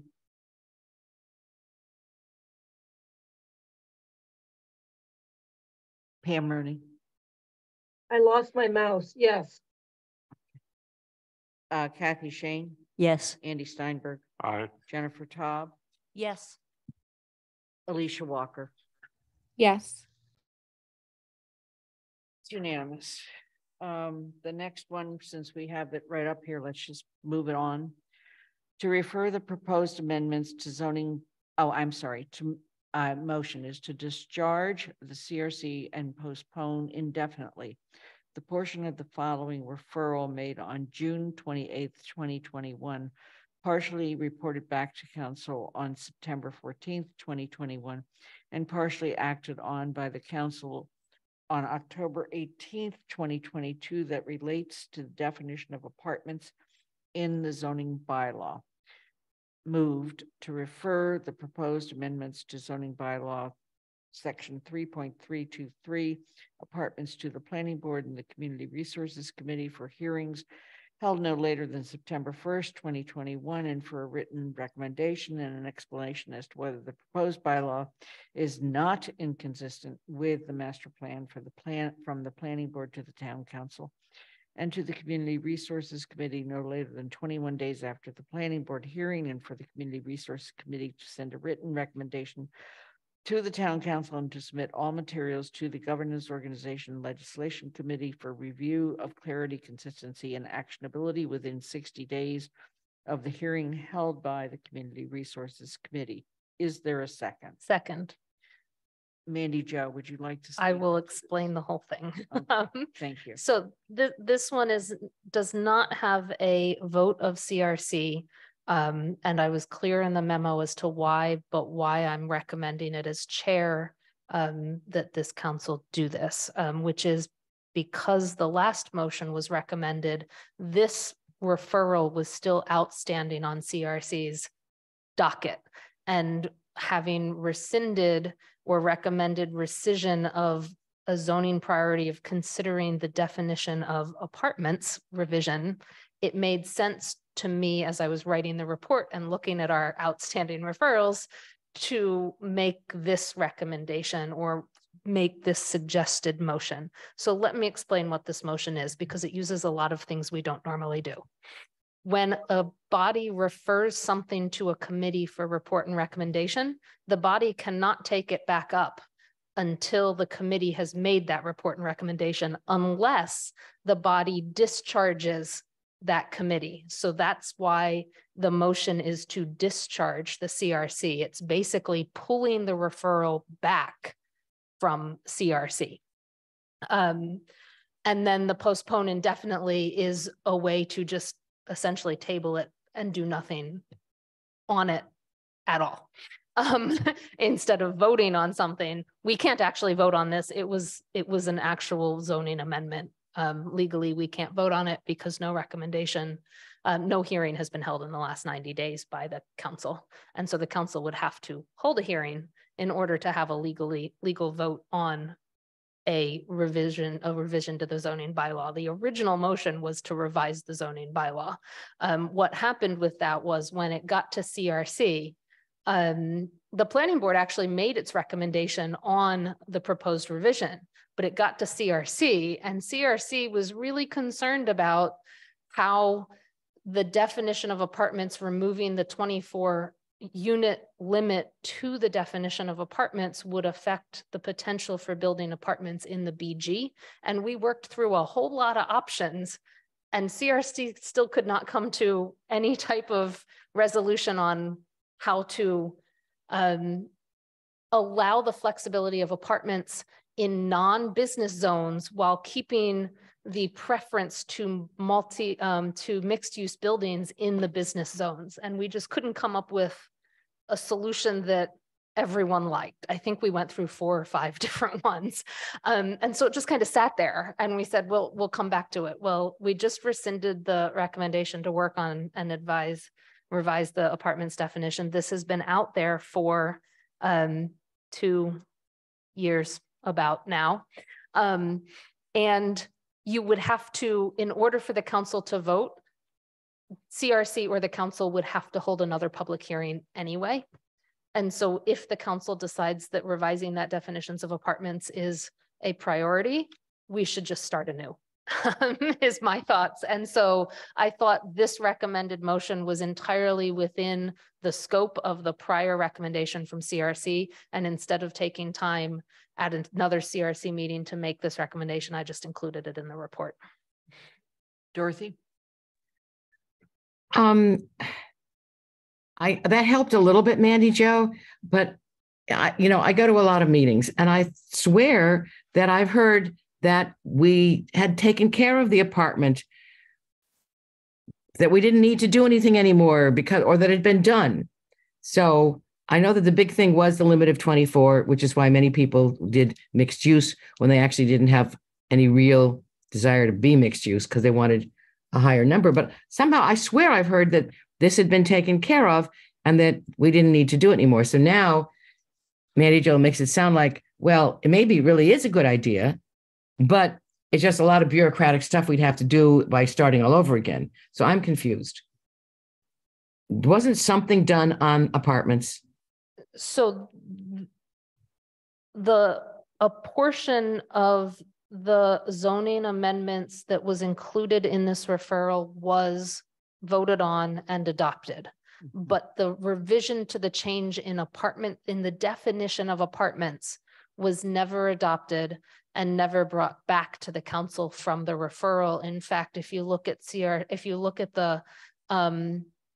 the transfer memos and the transfer motions from the last council to this one, you will see that this motion always was on that list as saying definition of apartments still not complete, or some wording like that. So we never did finish that.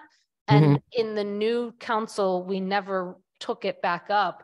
It was just, I think, Dorothy, you might have been on CRC during some of these discussions. There were things about overlays and the first 10 feet and exempting the BG and BL, and they'd still have the 24 limit, or not allowing apartments at all in the BG and BL. We went through like 5 or 6 different options, and we couldn't figure out what was best. And so we kind of tabled it within our own committee. But now that the priority has been rescinded, and at the time I made this recommendation as chair only, recommended to be rescinded, it made no sense to me to keep this particular original zoning referral on the books. And so the goal is to essentially take this one off the books. And if the council, and it comes back and wants to revisit that definition, let's task the planning department and planning board with figuring out potentially their solution to it that we can discuss again. Okay. Is there any quick way to say what was changed in apartments? I understand now you're talking about. We changed some of the permitting pathways, and I believe there might have been some, I'd have to go back to the votes, but I know the permitting pathways in the RVC was changed from special permit to site plan review. And I believe in the BG, it was changed from site plan review to special permit. Right. And we also actually dealt with mixed use as part of that. Good. Thank you. Kathy. Yeah, what Mandy just said, Dorothy, did happen. There are a few areas where they're allowed, where they weren't explicitly allowed in village centers. And North Amherst, the amazing thing is how many apartment buildings we have, and apparently they were never allowed, but it technically never allowed. But I just have a wording question. I understand the discharge, the CRC. Why postpone indefinitely and why not just rescind the way you did before? You know, I'm fine with getting rid of this, but it postpone indefinitely is like it's out in the hinterland as opposed to rescinding. So it's the choice of wording that that's my only question. I'm for doing this. So this was, the last motion was to direct what the motion we just voted on was to rescind a motion that directed the town manager to do something. This motion itself is only a motion to refer actual bylaw revision proposals. And so we can't really rescind, we could maybe rescind the referral, but that doesn't. That's what I'm just saying. But we acted on some of it already, so it makes it hard to rescind half of a referral, which is why I figured we'd just pull it from CRC and then just postpone indefinitely, which means it's the way to kill it. You can't vote on the actual proposal because the hearing, it's a zoning proposal. And so under state law, the council must hold its public hearing within 90 days of the council vote. And so we can't even vote to vote it down or anything under state law because we haven't had that hearing in about 2 years. So as long as our understanding is we're actually killing it, you know, I mean, in two different ways, I'm fine with this. It's essentially what I had to read this wording multiple times to figure out, what are we putting it in the closet, or you know, what are we really doing with it? But as long as it's gone, it's fine. I just want to make sure that it's not on the list, that on the last meeting in December of this year, we vote to carry it that's over what the I'm next saying. committee. Is it really gone? As long as it's not on that list, then I can vote. I mean, Athena can probably state, but my understanding of postpone indefinitely is basically it's just done. Right. It's basically killing it with no action. Thank you. Shalini? I was just going to say that what we did pass was the mixed use definition, and we passed inclusionary zoning, we passed ADU bylaw, and the temporary zoning, Article 14. That was right. So I think that's a way of addressing Dorothy, who said, why do I remember some of this? And Dorothy, you remember correctly. Pam Rooney. Thank you. I would ask if Mandy Jo would please explain, if we discharge this now, I understand that her new proposal has a change to the apartment definition. And I am assuming that that is something that is starting from scratch, that she is going to treat that as part of her incoming zoning proposal rather than it being part of this particular effort that was generated back in June of 2021. Is that a correct understanding? If I understand you correct, then I think the answer is yes. So this motion on the table only deals with that June 28th, 2021 referral. It does not deal with any other referral. The proposal that Pat and I made that is currently in hearings at the planning board and CRC has one small definitional change to apartments, which is to change the number 3 to the number 4. That is under a different referral, so it should not be affected by this particular motion because this refers to a specific referral. Did that answer your question? Yes, it did. Yes. This one goes away. The bottom line is this goes away. Thank you. Are there any other questions? Then we're moving to a vote. Pat DeAngelis. Aye. Anna Devlin Gothier. Aye. Lynn Griesmer's aye. Mandy Jo Haneke. Aye. Anika Lopes. Aye. Michelle Miller. Aye. Pam, Dorothy Pam. Yes. Pam Rooney. Yes. Kathy Shane. Yes. Andy Steinberg. Aye. Jennifer Taub. Yes. Alicia Walker.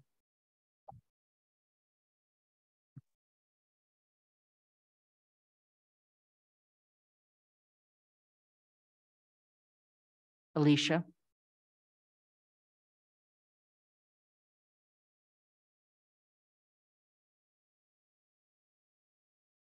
Lynn, I'm not sure she's still on the, I don't know, she's not on the, I don't think she's on the list of still. She's here. I'm going to skip her for the moment. Shalini Baumil. Yes. Okay. So Alicia, can you hear us? So we have 13 counselors. Can you hear present. me? Yes. Yes. We didn't hear you. Okay, sorry, my mute is okay. Yes, sorry. Thank you. It's unanimous. Good. Without I'd like to just continue on so we can just push ahead. Okay. The appointments have been approved. We're up to committee and liaison reports. CRC, Mandy Jo. Just two things. First is about a year ago, you referred residential permitting to us. I haven't talked much about it other than we're working on it. We're almost done. We're hoping that within the next month or so, we'll be able to make a recommendation to this council. On the latest draft, I asked the manager on Friday to send it off to KP Law for a legal review so that we could do our final edits on it after that. There will be an extensive report written when it comes back to council. Appointments. This probably applies to GOL too, but ZBA and Planning Board are advertised on the bulletin board for appointments. We have 3 Planning Board impending vacancies, 2 ZBA full impending vacancies, and 4 ZBA associate member impending vacancies. We need everyone to reach out to their networks and get people and suggest and ask people to apply to these positions and fill out their community activity forms. Or we may have many openings come July 1 on these boards. I'd like to ask the clerk to the council to just send all counselors those announcements so that we make sure we have the right ones so that we can send it out to our constituents. So we've done that in the past, but if Athena could do that again, that would be great. And I want to say that I working with Paul, we were able to put an announcement in the news mailing lists, and unfortunately it did not generate applications. Okay.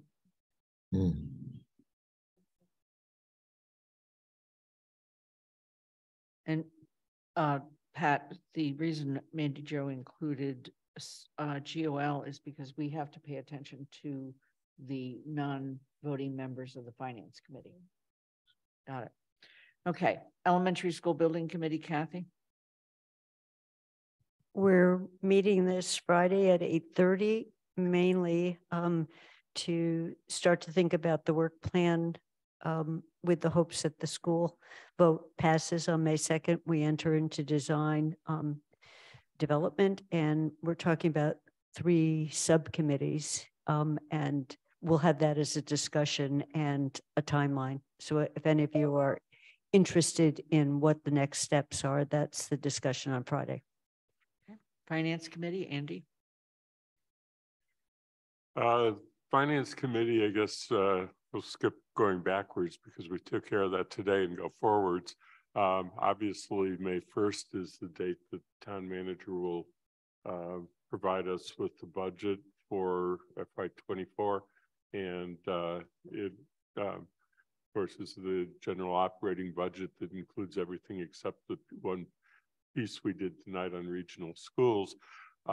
In the report that was is now in the packet, you see the list of the dates in which the committee has scheduled department heads and heads of the superintendent, schools and library director to come and talk about sections of the budget that are relevant to them.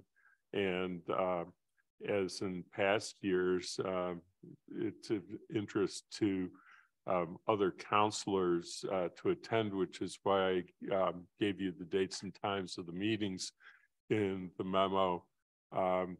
What has been considered in the past and frequently done is, but it's really a matter for the council president decision as to whether to post the meetings as council meetings. The only reason to do that, but it is an important one, is that if a quorum of the council is present by the time we have additional people there, then it allows all councilors to participate in the discussion. So that's a decision that's beyond my role. So I'll leave it at that. And we have our schedule set forward and a busy month ahead. So with the chair's approval, I will ask that we post all of those finance committee meetings when we're reviewing the budget as committees of the whole. Okay. And I've noticed that a number of counselors have been regularly attending, which is, I think, really useful. GOL, Pat? Yes, I think the two things that we've spent a large portion of our time on have been a flag policy and also public dialogue issues that have come up because of Supreme Judicial Court decisions. The memo is rather long. It's in your packet. I will say that basically what happened in Boston is that they flew all kinds of flags without any kind of connection to anything. And a Christian group asked to fly a Christian flag. They were denied. And the court decided that that was because they had allowed all these other things and didn't have a policy. They were basing their decision on content and that they really didn't have the right to do that. But the some of the important things that came out of it was at the same time, the majority emphasized that the government speech doctrine is important and that the government is free to speak for itself, to formulate policies and implement programs. And the court set out 3 factors, and this is what we're going to be working on, to review and determine whether a government engages in speech when it invites outside groups to participate in a program. 1 is the history of the expression at issue. 2, the public's likely perception as to who the government or a private person is speaking. And 3, the extent to which the government has actively shaped or controlled the expression. We require the flying of the flag to be supported by a resolution or proclamation. And so, but we still need to refine and codify how we're going to do this. The Supreme Judicial Court in the Southborough decision talked about, I won't go into the whole story about what happened.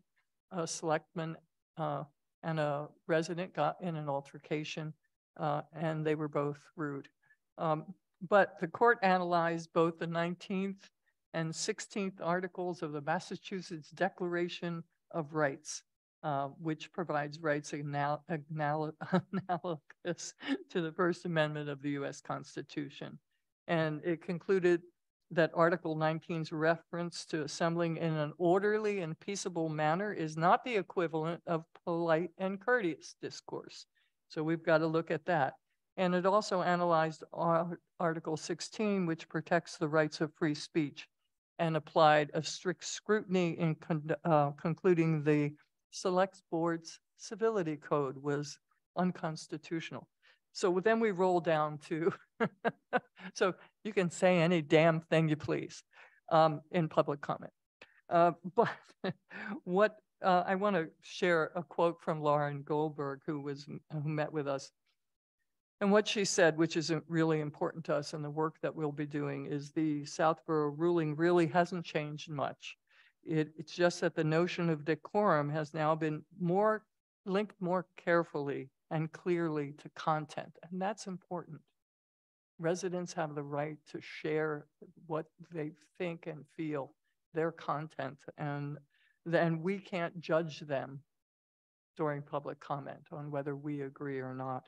And answers to the questions we had are not immediately clear, she said, and the committee is allowed to set rules that let it do its work, but those rules must not be content-based, and rules should be clear and implied in a uniform manner.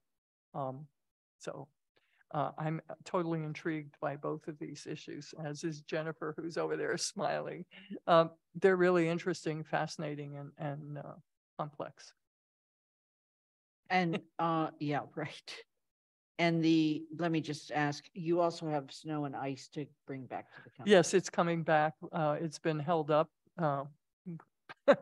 into the spring weather, mostly because we were not getting replies back from the tree warden and DPW, and we have some of that information now. We'll be working on that.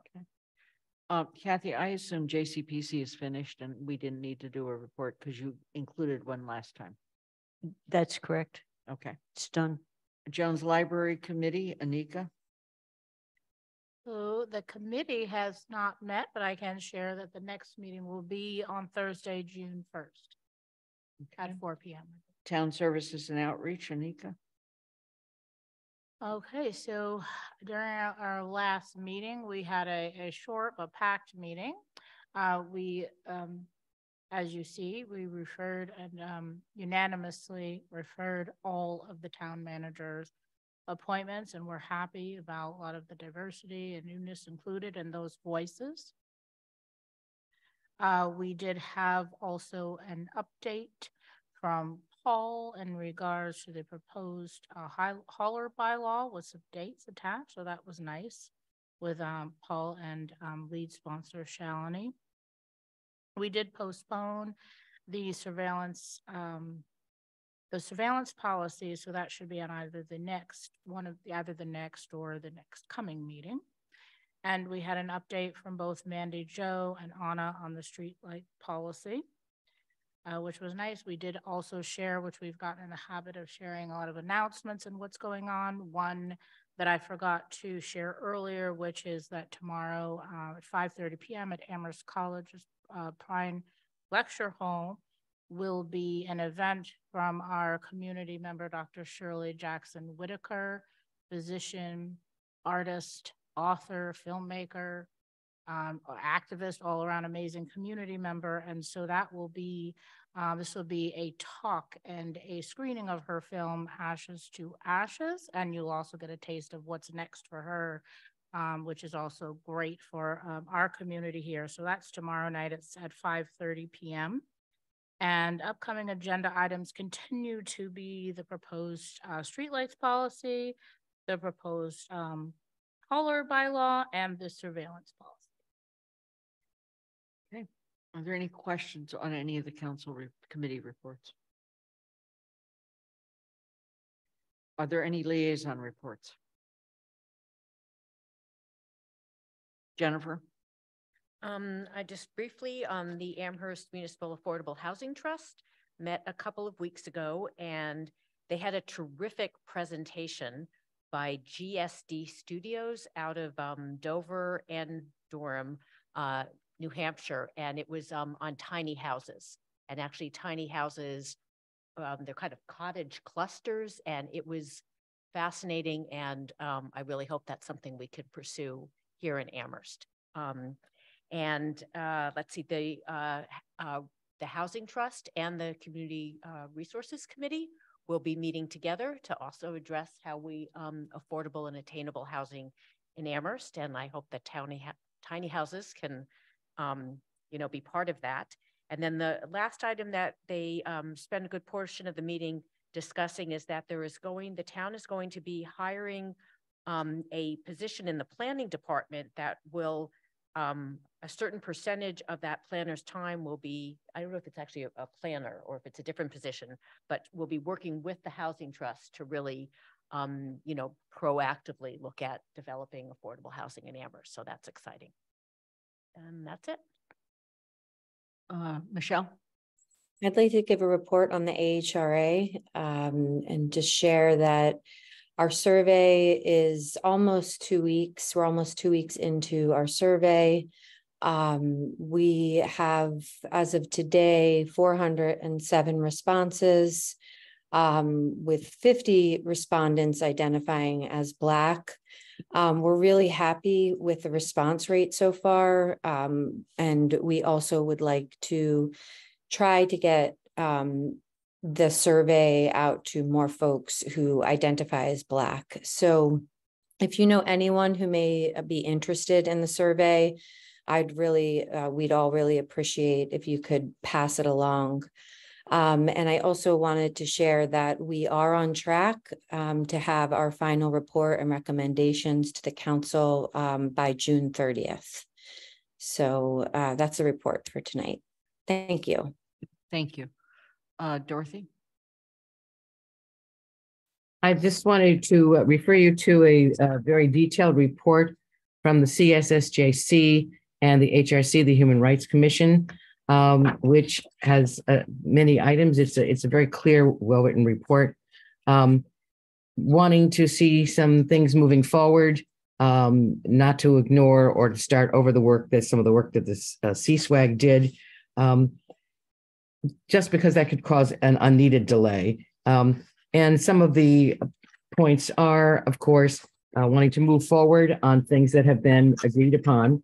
And also urging that CRES, and I don't know how we're going to do this financially, but it's really being very successful that it could be able to be 24/7, which would involve more hiring.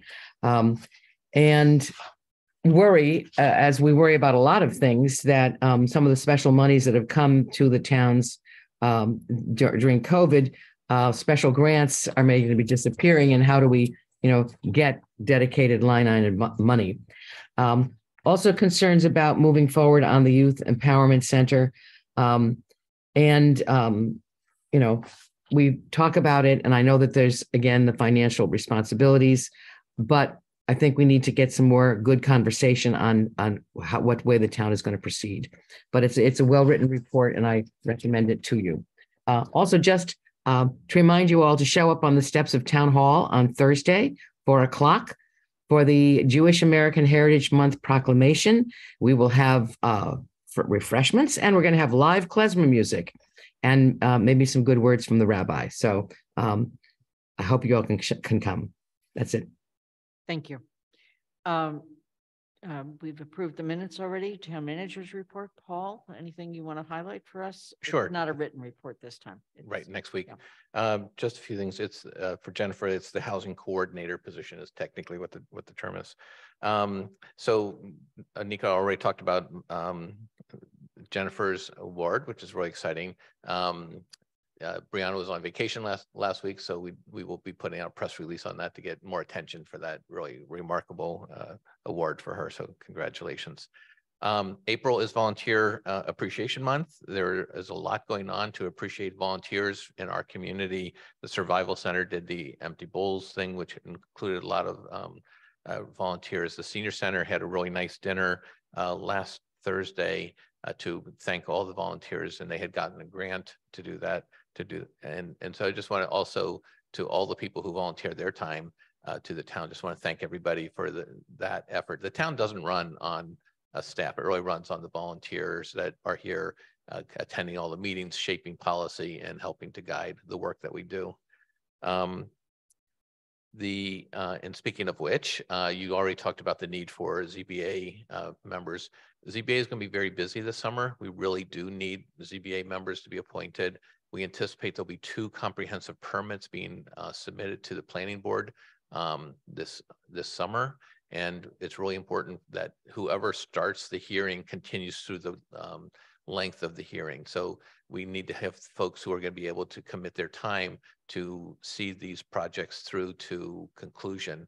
And that can be many months. So I appreciate the effort that you're putting into recruiting really strong people to have the time and the approach to think about how these things impact our neighborhoods and our community. And just like last Saturday was a really interesting Saturday. It was a classic Amherst Saturday. We had the opening of the farmers market, which was the biggest opening that they have ever had. It wasn't even a gorgeous day. It was just overcast, but it was really busy. The largest number of vendors they had that early in the season ever. A broad array of vendors, plus new people coming in with lots of vegetables and things that they're offering. Same time, or a little bit later, there was the sustainability fair, which was a big success. It wasn't as big as it has been previously because it's the first time back in person, but credit to Stephanie Ciccarello and all the people who helped support that to make that a really nice event. Then, the police department was doing the drug take back day at Wildwood School from 10 to 2. That they really did a really terrific job with that. And then there's these other things in town that just sort of like, there's a livestock fair at the Hadley Farm at UMass runs, which was just fascinating. And then there was the Bach Symposium and Bass and B minor at UMass. So it's to me, it was like such a classic Amherst day, because you had the farmers market, sustainability fair, farm animals, you know, classical music or religious music, and just everything coming together. So it was a fun day for everybody, I think. And then Sunday was a washout. So, are there any questions of the town manager?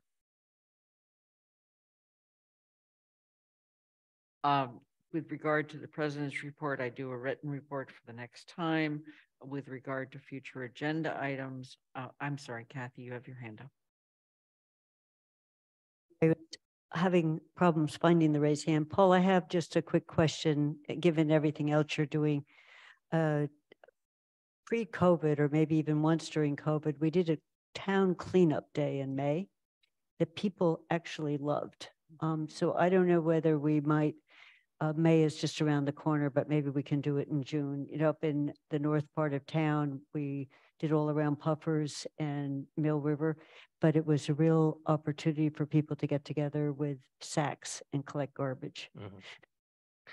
You know, those community participation officers did that, organized that last year. And so I know that's on their thing, whether they can actually pull it off this year or not. But they have talked about it. So, Pat?